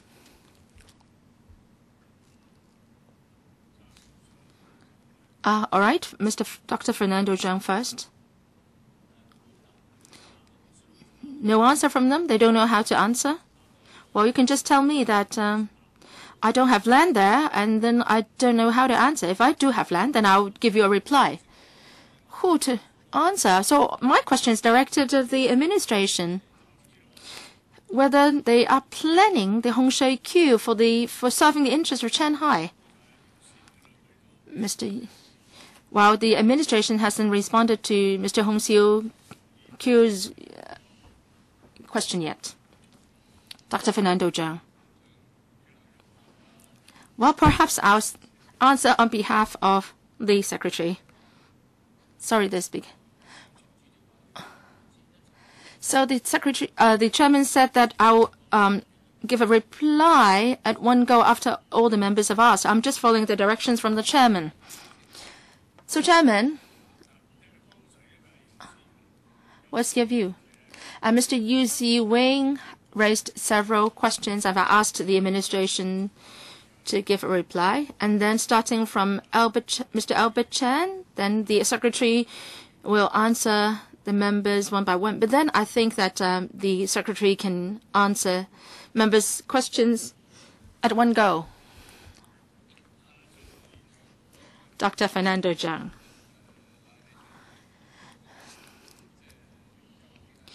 Mr. Lee's question on whether Hung Shui Kiu is to serve Shanghai. Well, the answer is simple because land prices are higher in Shanghai than Hung Shui Kiu. All right, Hong Kong is lacking land. But then Shenzhen's problem is even worse. There is an insufficient supply of land in Shenzhen. At the border, you can see, or at the boundary, you can see that there are a lot of high-rises. Now, at the other side of the river in Hong Kong, we don't have many houses. And on the other side of the river, there are a lot of high-rises, very congested. So it's clear that it's really Shenzhen is lacking land. So the answer is obvious that what the development of Western NT is for.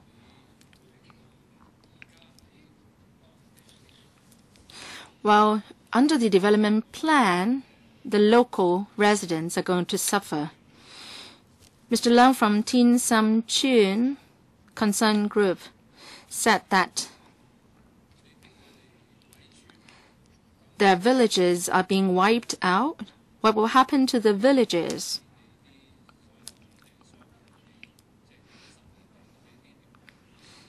Their squatters have been on the government land for several decades, and the elderly people are still living there. They may not be eligible for PRH. What's your entire package for them? Now, yesterday at the Finance Committee, we did discuss about the compensation criteria, but the proposal was not endorsed yet. But then the compensation packages for NENT and Northern NT, the proposals will be forwarded or presented later on. Now, for the development of Western NT, will there be another compensation package? Can you make it clear to us? Or will it be based on the general compensation criteria? Mr. Chen from Hung Shui Kiu said that a number of villages will be affected, and he urges you that the villages be relocated within the same district. Would you consider that? Can you ask the Secretary to answer instantly? In all fairness, just now 4 members asked questions. I did not ask the administration to respond. I hope the administration would give a consolidated reply to the questions from members. Mr. Yu Si-weng, Mr. Albert Chan, Mr. Li Chak-yan, and Dr. Fernando Zhang. So, a consolidated reply to these 4 members. You're using my time, Chairman. You still have time? 5 minutes. Thank you, Chairman. But, Chairman, I still have follow-up questions. Are we having new rules? Second round? Second round? I haven't used up my time and I need to queue up for the second round.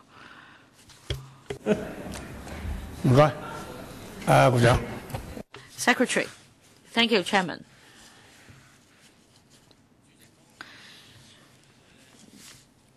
Chairman, Mr. Chen Tong-ngok mentioned Tianhai, not me. So to say that it's the government's position that it should tally with Tianhai development, this is not the government's position. Be it NENT or Hung Shui Kiu, these are new town developments for Hong Kong people. Now, for the new development area in NT West Planning and Engineering Study, it started in 2003. Because of the economy at the time, the IVS was introduced, and to say that the NT West Planning Study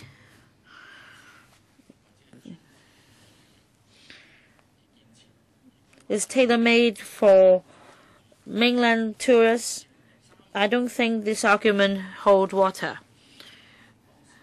In 2003, the planning engineering study took into account the housing and development needs of Hong Kong. We need housing and jobs, and that is why the proposal to develop Hung Shui Kiu was floated. The circumstances in society at the time, coupled with population growth and housing needs, etc., these have tapered, and the plan was put on the back burners for the time being. Subsequently, according to the 2030 planning vision and strategy, the proposal reviewed the overall long-term development needs of Hong Kong, and it recommended the development of a number of NDAs, including Hung Shui Kiu. In 2007-08, it was announced as one of the 10 infrastructure projects. In August 2011, we commissioned a consultant to conduct the planning and engineering study. And in November and December 2011, we conducted 2 rounds of public engagement exercise. We discussed with the community the vision and role of Hung Shui Kiu NDA and the planning principles to provide a direction for the PODP. Having collated the views of the collected in the first stage of the exercise, and after analyzing the views, in early July this year, we put forward the preliminary outline development plan, and we commenced stage 2 community engagement. And we also attended the relevant LegCo meetings to reply to members' questions. So the position as far as Hung Shui Kiu NDA is concerned is very clear. This is a new town for the people of Hong Kong. There are a number of concerns about this new new development area, on planning, on transportation, on employment. I can invite Ms. Phyllis Lee, Deputy Director of Planning, to say something more about planning. On transportation, I can invite Mr. Chen from CDD to give you a picture of this area. As for job opportunities and the local economy, as mentioned by deputations just now, Hung Shui Kiu NDA is located at a strategic location. We must use the advantages or leverage on the advantages we have. Apart from links to mass transport, it's convenient to travel from Hung Shui Kiu to either the urban areas or to the mainland. In considering the Hung Shui Kiu NDA, we must consider how we could realize the potential. I agree with Ms. Fong just now that we must have more shops in the streets. We must increase the vibrancy of the community and promote the economy at the community level so that more jobs can be provided to the neighborhood. I thank you for this comment. When we discuss with our planning department colleagues, we think that this should also be the focus. But at the same time, we must not have a closed system on the development of logistics industry as the backup facility for the airport, as mentioned by another deputation. This is also our consideration. Maybe I'll pause here. For the questions yet to be answered, in a moment, myself and my colleagues will try our best to elaborate on the details. Next. Maybe I'll give some time to deputations here. 3 minutes, shall we? 2 minutes. Mr. Chang Si Lut from Labour Party, and then Dr. Tang. 2 points. Just now, Mr. Chen from Hung Yi Kok made it very clear. Of course, Secretary Mr. Chen is going to deny it, but if we also look at the surrounding NDAs, NENT, all the pro-establishment camp members and think tanks have been making the same point. The rural areas in the northern part of the new territories should be used for economic integration with the mainland. On the face of it is a rose-tinted picture. It's for the purpose of economic development. But the question is, who is in charge of the development? Li Xiaoyan talked about job opportunities. Now, let's think about it. In new towns, we now rely, all the consumption takes place in large shopping malls. If you are a salesman in one of the shops, you will remain one 10 years down the road. But in a small community, if you are a craftsman in a small shop, then 10 years you may become the boss of a small shop. So we talk about development opportunities. Who reaps the biggest profit? Those with vested interests. This is the biggest problem. Secondly, don't talk about job opportunities. Let's talk about development of the community as a whole. Mr. Albert Chan talked about Kwai Chung as an example. Kwai Chung was actually on the fringe of the old core area from Hong Kong to Kowloon, and then further expansion took place. It evolved with time. So the situation is completely different. Thank you, Dr. Tang. Dr. Tang.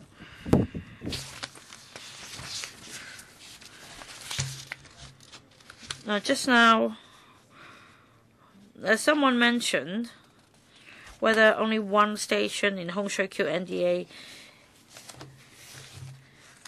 can accommodate the population, and I'd like to express my views on transportation.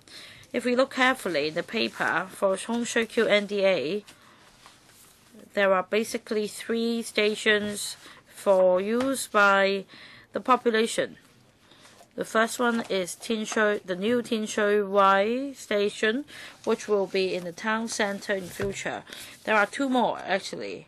One is Tin Shui Wai on the east side, and on the south side there is another station to cater for the needs. Now, about the railway development in Hong Kong. Of course, we can consider it if there is opportunity to have an additional station, but we also need to look at the whole picture. That's the model adopted by Singapore. They also use a railway-based development approach, complemented with efficient feeder services involving various kinds of transport.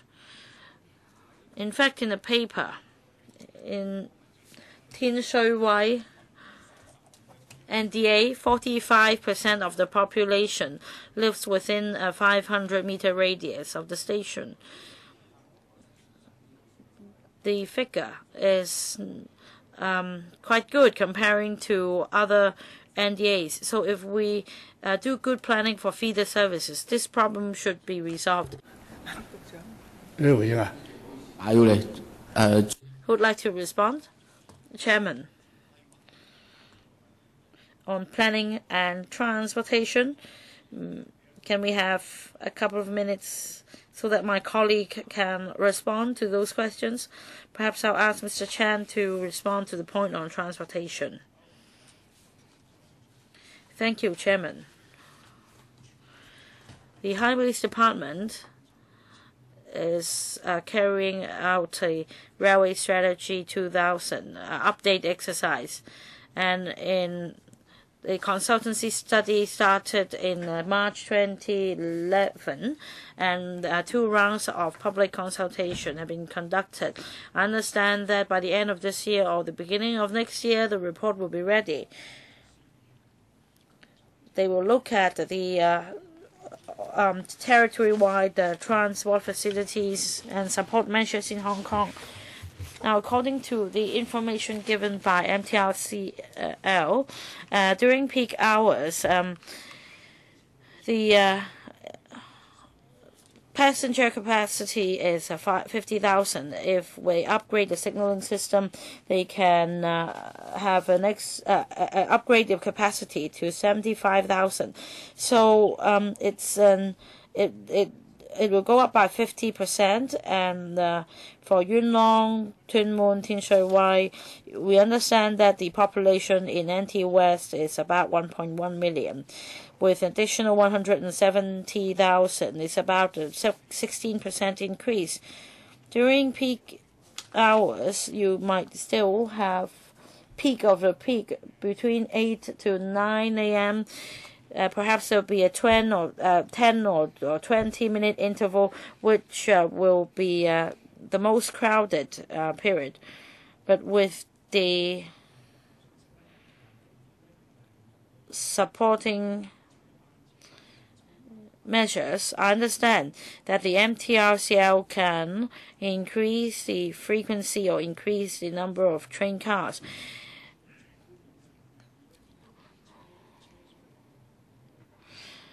If residents don't need to wait at all, even at the peak of the peak hours, then that means a train will need to carry many cars, and we will continue to liaise with the Highways Department. And before the first population intake of Hung Shui Kiu, we hope that the Hung Shui Kiu station will be completed. Now, on feeder service, with 100,000 job opportunities during peak hours, traffic flow will be heavy, and according to the PODP, the roads marked in white can actually be narrowed down for space to be provided for feeder service. For example, LRT. LRT, of course, is quite an outdated system. We will think of new systems to be implemented. And after we receive views from the public, we will collect the views and consider whether any green or what green transport can be provided as feeder service.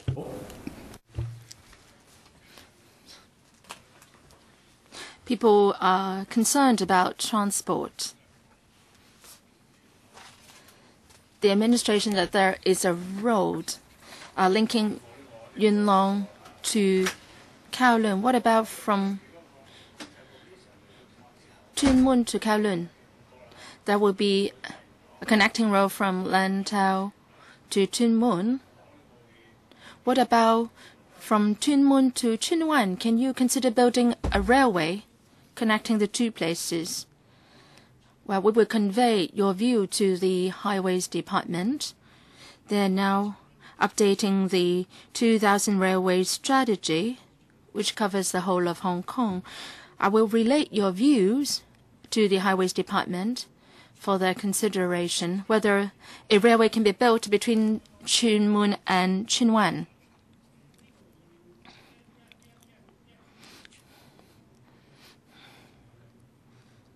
The consultant is supervised by the Transport and Housing Bureau, so I will convey your view to the Bureau. And the first round, Dr. N. Zhang, please. Thank you, Chairman. Secretary, I'm concerned about jobs. As we all know,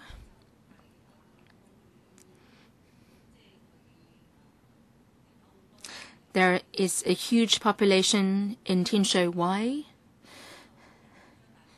and some of the, or a rather major portion of the HOS were turned to BRH. So there is a huge population of the grassroots workers, and jobs are far and few between.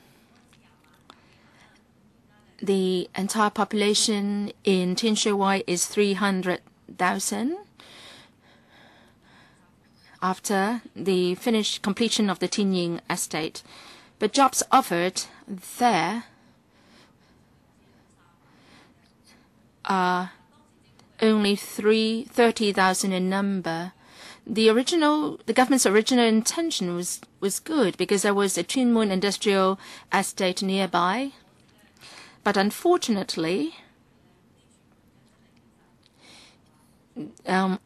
the industrial district in Tuen Mun is dominated by warehouses, storage yards, and they can't offer many jobs.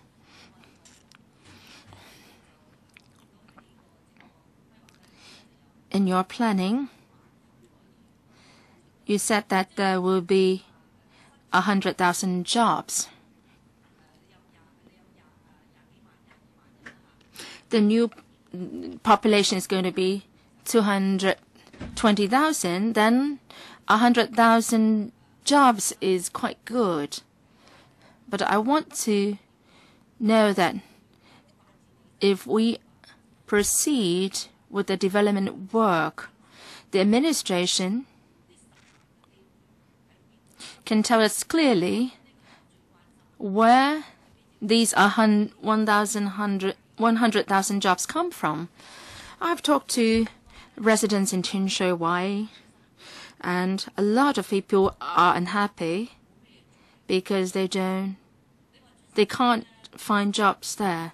If they have to travel to the urban areas to work, the traveling time can take 3 hours, and baby or children care services are insufficient either.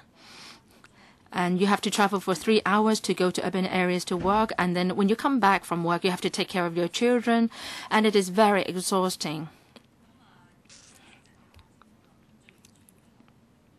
Well, for any new town development, there are two things that we need to take care of. One is how people can make a living. And second, what kind of recreational facilities are there. Now, a lot of people now go to Yunlong And over the weekends, there are a number of mainland travelers or tourists in Yunlong. And the Yunlong now is even busier than Nathan Road in Mong Kok. So I wonder whether along the riverside you can build some recreational facilities. In Tin Shui Wai, we have a very beautiful riverside.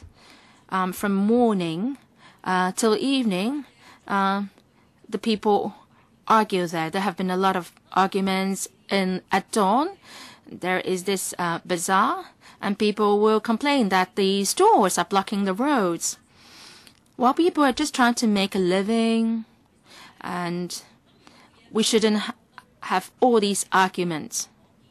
Now, in the evening, when people come back from work, a lot of men would be relaxing by the riverside, drinking a can of beer, and some people may even be singing there. And then these people are being chased away, and they're not allowed to sing in those areas. Where they can go? Where can they go? They cannot afford going to karaokes. Now, for grassroots people, karaoke is too costly. So, Secretary, I hope that the administration can give careful consideration the 2 points I mentioned, apart from hospitals, transport, and so on, how they can make a living and providing recreational facilities for the residents. And also the third thing is about food market. Well, they should not be made to go to Yunlong again to buy food. All right, second round. Then I'll ask the administration to respond. Ms. Emily Lau, Dr. Fernando Zhang, Mr. Lee Chak-yan, any other members? 3 minutes each. Chairman, I would like the deputations to respond to the Secretary's reply. The first is about the impact on the non-indigenous villages. The director said that they are not targeting the non-indigenous villages. And also on rehabilitative farming, the Secretary that said that he's working with Dr. Ko Wing-man on coming up with a new policy. So deputations, can you tell me what do you feel about their comments? Anyone from the deputations, please put up your hand.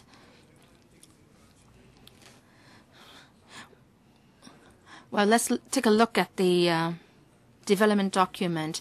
It says that it is not discriminating against the non-indigenous villages. But from the map, we can see clearly that in the 800 hectare or so development area, and the indigenous villages are scattered all around, some 20 of them. Not one of them is affected, but we have only 5 or several non-indigenous villages. They are scattered all around, but they're being wiped out in the development plan. Well, I do think they have discrimination against us. Now, I want to respond to Mr. Lee Chak-yan and Dr. Fernando Zhang's remarks. I have evidence here to show that the government has considered Qianhai's needs in the development plan. In the first stage CE exercise, there was this map. There was the name of Qianhai didn't even appear. There was just the name of Shakao. But in the third plan, PDOP plan, and then Hung Shui Kiu is the center of development, and then above it is Qianhai. So I don't believe that there is no consideration for Qianhai in the development plan. Next to Mr. Fu Kaho, I want to follow up on this. The 2 members from the Labour Party said that there is close relationship between Qianhai and Hung Shui Kiu, and it will have a deep impact on the development in Qianhai. Mr. Wang Heima next. I want to ask about rehabilitative farming. Perhaps the administration can respond to this question. I wonder whether I have misunderstood you. They are talking with the Food and Health Bureau on rehabilitative farming. In the NENT project, the administration also said that they are talking to the Food and Health Bureau. Is there a special rehabilitative farming arrangement? You are talking to the Food and Health Bureau. Are you talking about the same model for the NENT? Would that model be used here in Hung Shui Kiu? That's my first question. Second, when we talk about rehabilitative farming, the administration should give us some figures for our reference. Say, basic statistics like how many farmers are affected in the development plan, how large is the area of abandoned and fallow farmland, and where is it located? If we have such figures, then it would help us in our discussions. Would the administration respond to this, please? Next one. Dr. Kwakaki, 5 minutes. Chairman, I have 2 questions. I wonder whether the Secretary knows what the government policy is. Earlier on, at another panel, the government is asking for funding on fisheries development. In Hong Kong and the development of fisheries and agricultural industries, the government is not giving any assistance at all, but rather it is trying to wipe out the industries. Have the different bureaus talked among yourselves? On the one hand, it is seeking funding of some $500 million for the Sustainable Fisheries Development Fund, but at the same time, the indigenous or non-indigenous villages would love to live in the original piece of land. You are trying to chase them away. Now, Dr. Ko is not here today, but in the Hung Shui Kiu development plan, how are you going to compensate farmers who practice sustainable farming here in this area? Because their land is going to be taken away from them. Also, in land resumption, the exercises is conducted among the non-indigenous villages, but then you are allowing the indigenous villages to stay. This is an unfair policy. You are phasing out the non-indigenous villages. Why such a policy?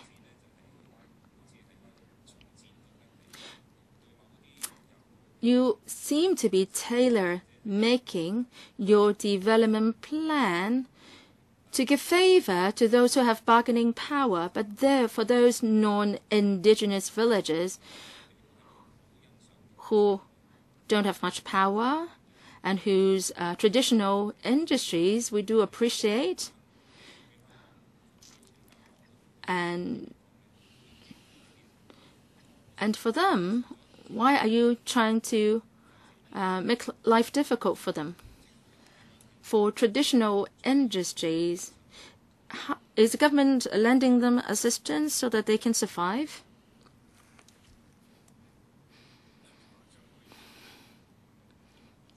Secretary,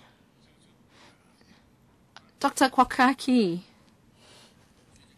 Hobson, that you can reply now. Well, members have raised several questions and comments. For now, perhaps I'll defer to the planning director to talk about planning and employment. He will explain our considerations here. The positioning of the Hung Shui Kiu NDA, it will provide housing land, and it will offer jobs. This will be a new economic growth point for Hong Kong as well. You may ask why we come up with the figure of 100,000 jobs for commercial land use. In the center of Hung Shui Kiu, 690,000 square feet of commercial space will be built, including hotels, commercial complexes, and office space. In the residential area, there will be shops, and there will be shops in housing estates. There will be commercial space, and some 40,000 jobs will be created. For special industries and the logistics industry, 50,000 jobs roughly can be provided because it spanned over 72 hectares of land. And there are also GIC sites providing about 10,000 job opportunities. So altogether, this is our rough estimate.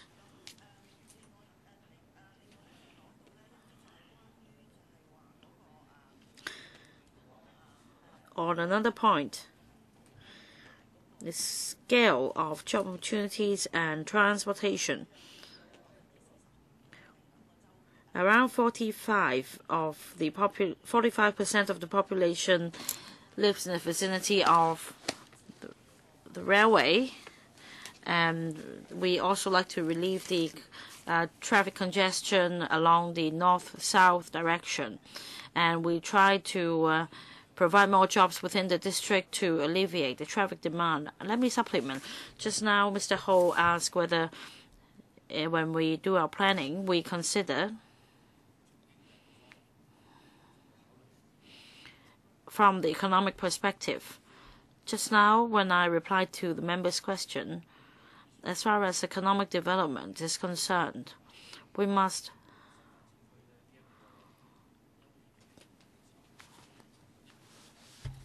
leverage on the good geographical location of the Hung Shui Kiu NDA. We must understand, Chairman, that every day tens of thousands of people travel across the border to work and return on the same day. So when we plan for the Hung Shui Kiu NDA, we should not just look at northwest of NT. We must look at the wider picture. My colleague explained just now, and Mr. Chen Kin-chung and Mr. Deputations representatives also made this point. There must be measures to support the local economy.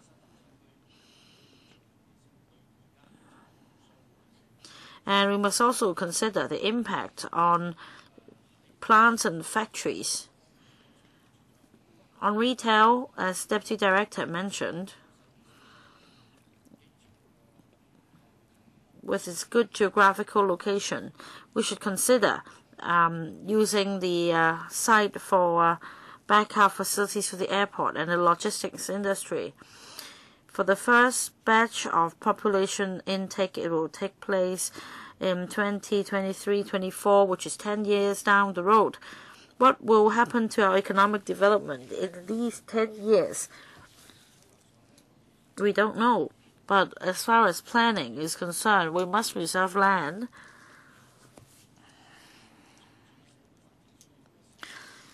to cope with changing economic development needs. Dr. Fernando Zhang talked about the compensation scheme for NT Northwest, whether there will be any clearance on relocation. At this stage, our work is focused on planning and engineering study, on compensation arrangements, on farm rehabilitation. I already replied to another member's question. This is the direction. When we come to the third stage, more detailed arrangements will be announced for discussion. when we discuss with the Food and Health Bureau, when we consider a policy, when we develop the community, we think about the policies. And today we're here to seek your views. Dr. Kwok Ki talked about non-indigenous villages. Just now, Ms. Lee, Deputy Director, and myself already answered the question.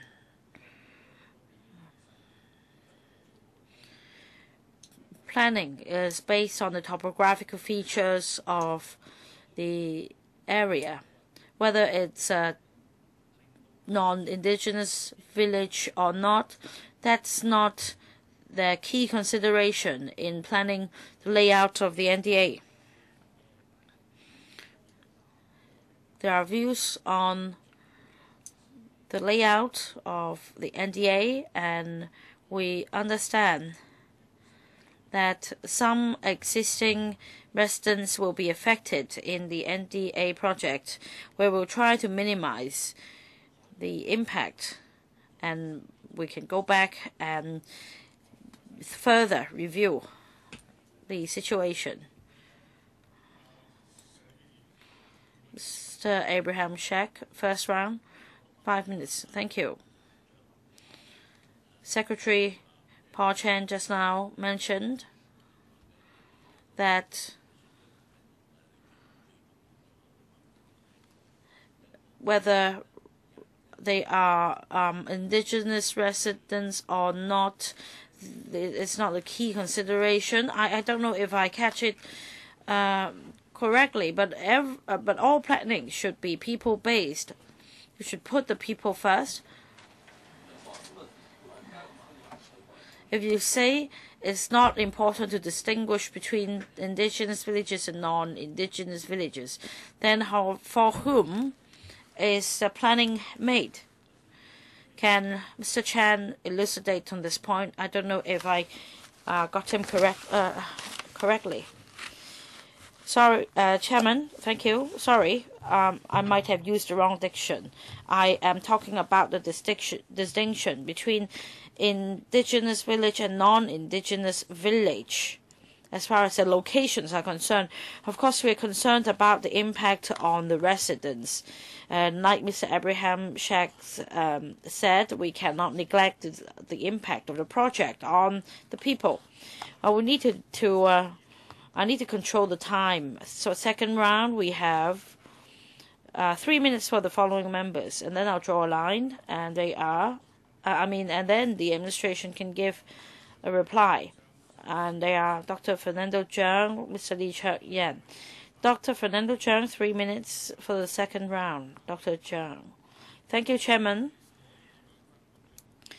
Chairman, you took away 2.5 minutes from my earlier speaking time. Anyway, we see that throughout, Secretary, from what he said just now, revealed something. The whole plan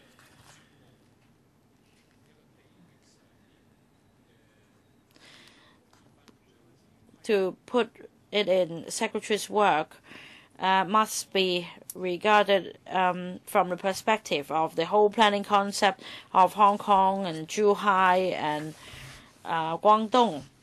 You always talk about leveraging on the geographical location, and what is meant by that is because it's close to Qianhai. You can't say it's close to Central, right? More than 6 months ago, I recall that Leung Chun-ying visited Hung Shui, and he said that it's the center. Of course, it's not the center of Hong Kong. He was talking about the middle point between Shenzhen and Hong Kong. So clearly, in the development plan, the SAR government is minded to use up all the land in the new territories because it's linked, the northern side is linked to Shenzhen, and there is huge potential for development. However, you are money-minded instead of putting people first, like Mr. Abraham Shek said.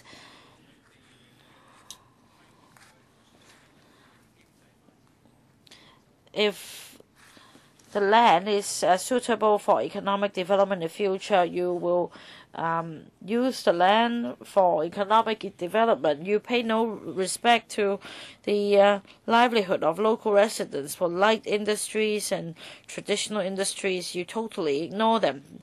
This is the flaw of this plan. And Secretary just now admitted that at this stage about in situ resettlement, farm rehabilitation, compensation arrangements, etc. No consideration have been given to all these matters. That's the public's concern. If you tell members of the public that this will be demolished soon, your home will soon become a park, and your farm will soon become a site for logistics use, you must tell them what will happen to them. You say that the village will be wiped out, and you don't tell them what will happen to them. Chairman, I don't think you will be happy with it either. You represent the interests of NT residents. So at this stage, the administration should consider these matters as soon as possible and give concrete or specific proposals. Chairman, please make up for the time you took away. Ask them to respond first. Secretary, reply. Thank you, Chairman.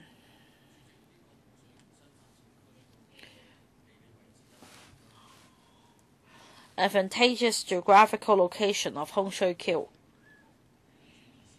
It's a strawman fallacy, the way Dr. Fernando Zhang put it just now. It's a convenient location to go from Hung Shui Kiu to BCP or to the airport.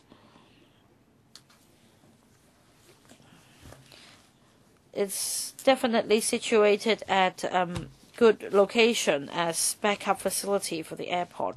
It's unfair to make the accusation of using Hung Shui Kiu as the link to Shenzhen. On resettlement and compensation, yes, these are necessary and consideration will be given, but we have yet to reach the final stage. I don't think at present the details should be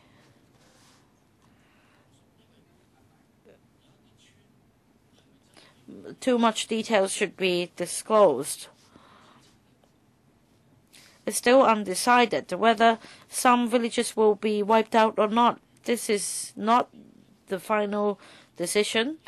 And if we tell the villages in advance what will happen to them when the village is torn down in the future before we have a final decision on it, this will only cause the unnecessary panic.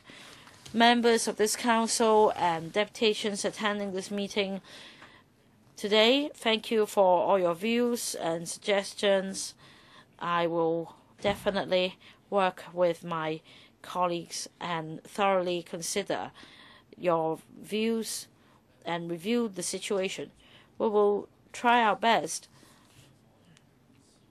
in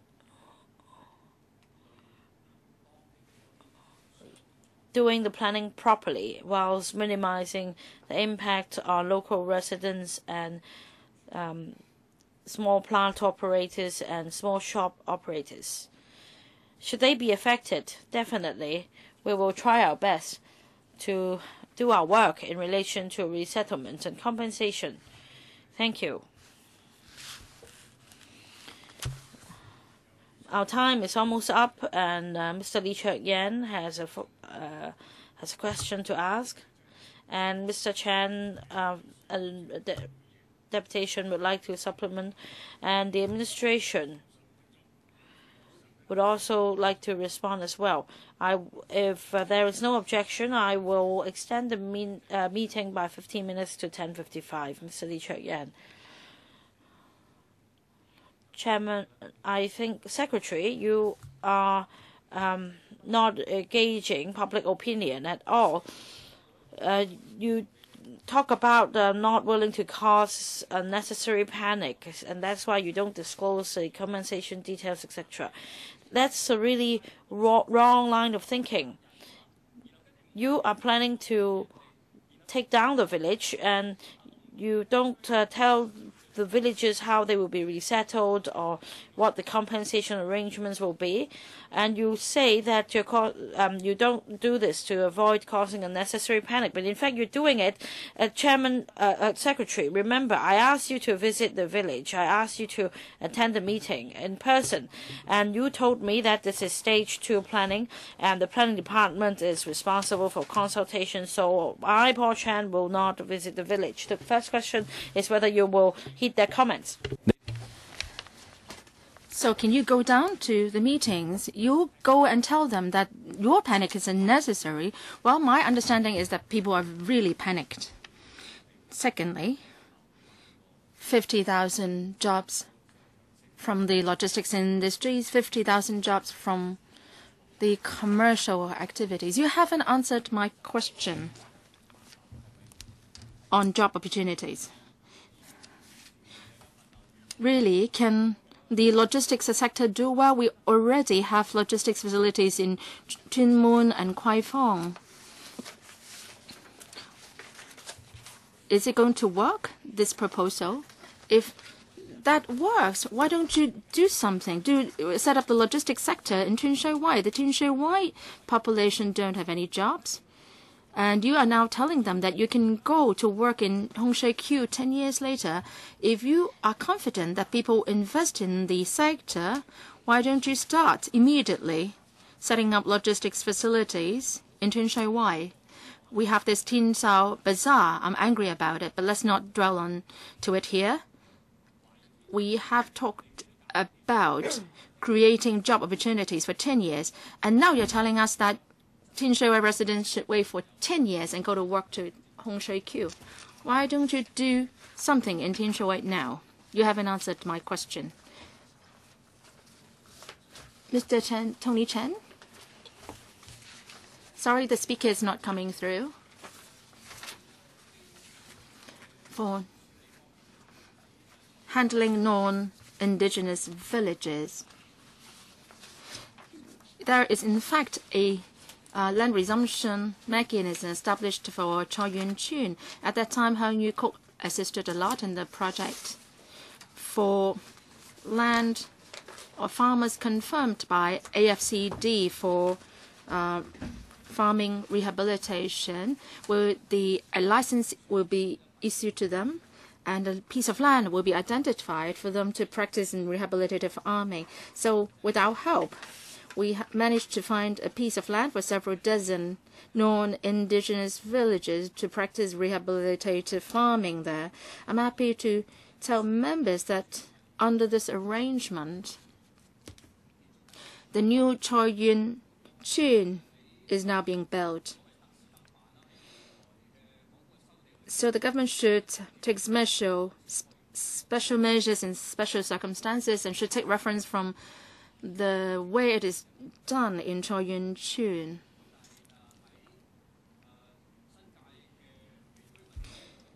For non-indigenous villages and indigenous villages, in their relocation, the Hung Yu Kok will give its biggest assistance in the exercise and to help out the government. Second point on Qianhai.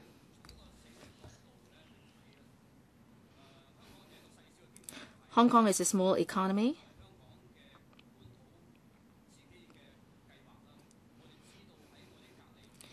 We understand that there is this big economy next door, and it's not reasonable for us not to consider that big economy next door. Now, as what members said, 300,000 people in Tin Shui Wai are looking for jobs, and we don't want to see commercial complexes only. The business center is in Central District, and within the territory of Hong Kong, we need a lot of support facilities. For example, banks, settlement, legal services, and accounting services. Sorry, all these services have to be set up to provide local job opportunities. Sorry, your time is up, Mr. Tony Chan. You please stop speaking because your time is up. So I'll now ask the administration to respond. please give a detailed reply to the questions. 5 minutes. Secretary.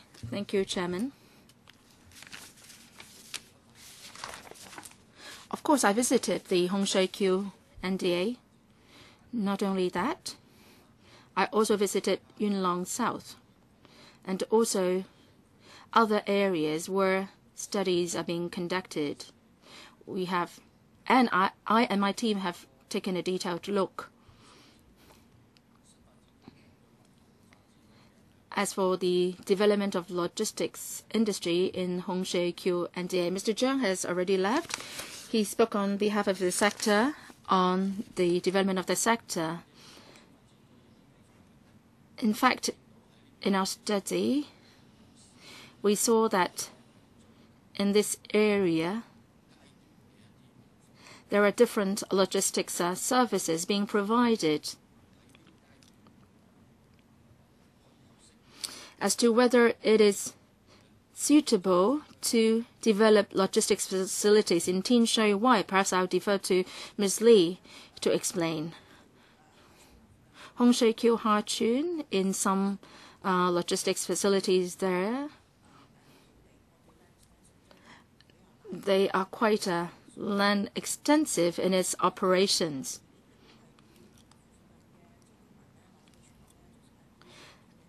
They pose some nuisance to neighboring residents.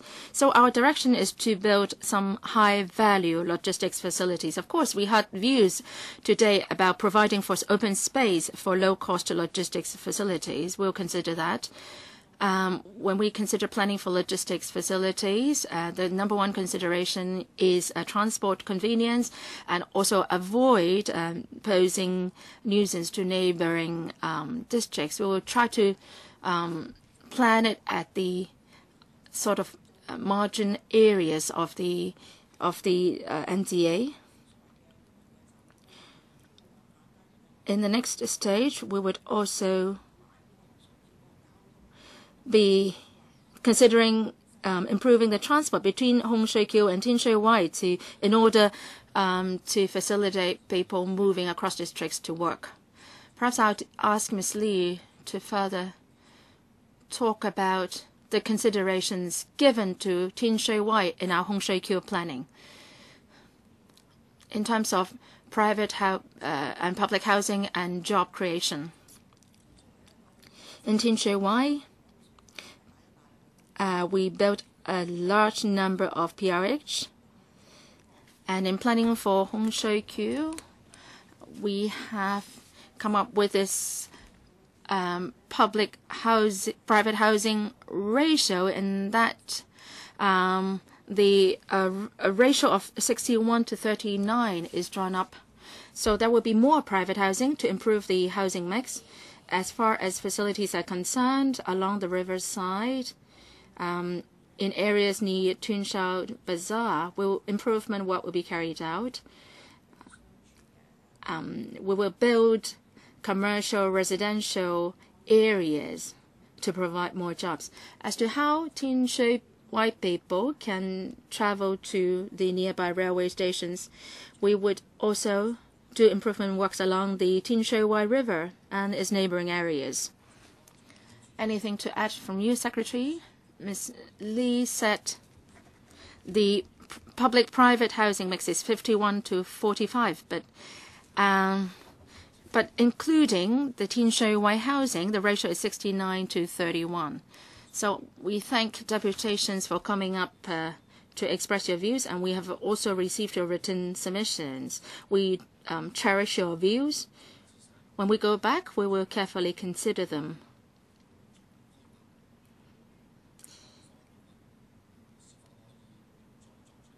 We will consider whether further adjustments can be made to respond to your views on planning and facility distribution and so on. Thank you, Chairman. So much for our discussion today. I would like to thank the administration team and for coming, and also deputations for coming. I hope the administration can consider views expressed by the deputations and individuals just now. Thank you very much. AOB. No AOB? Then I'll declare the meeting adjourned. Thank you.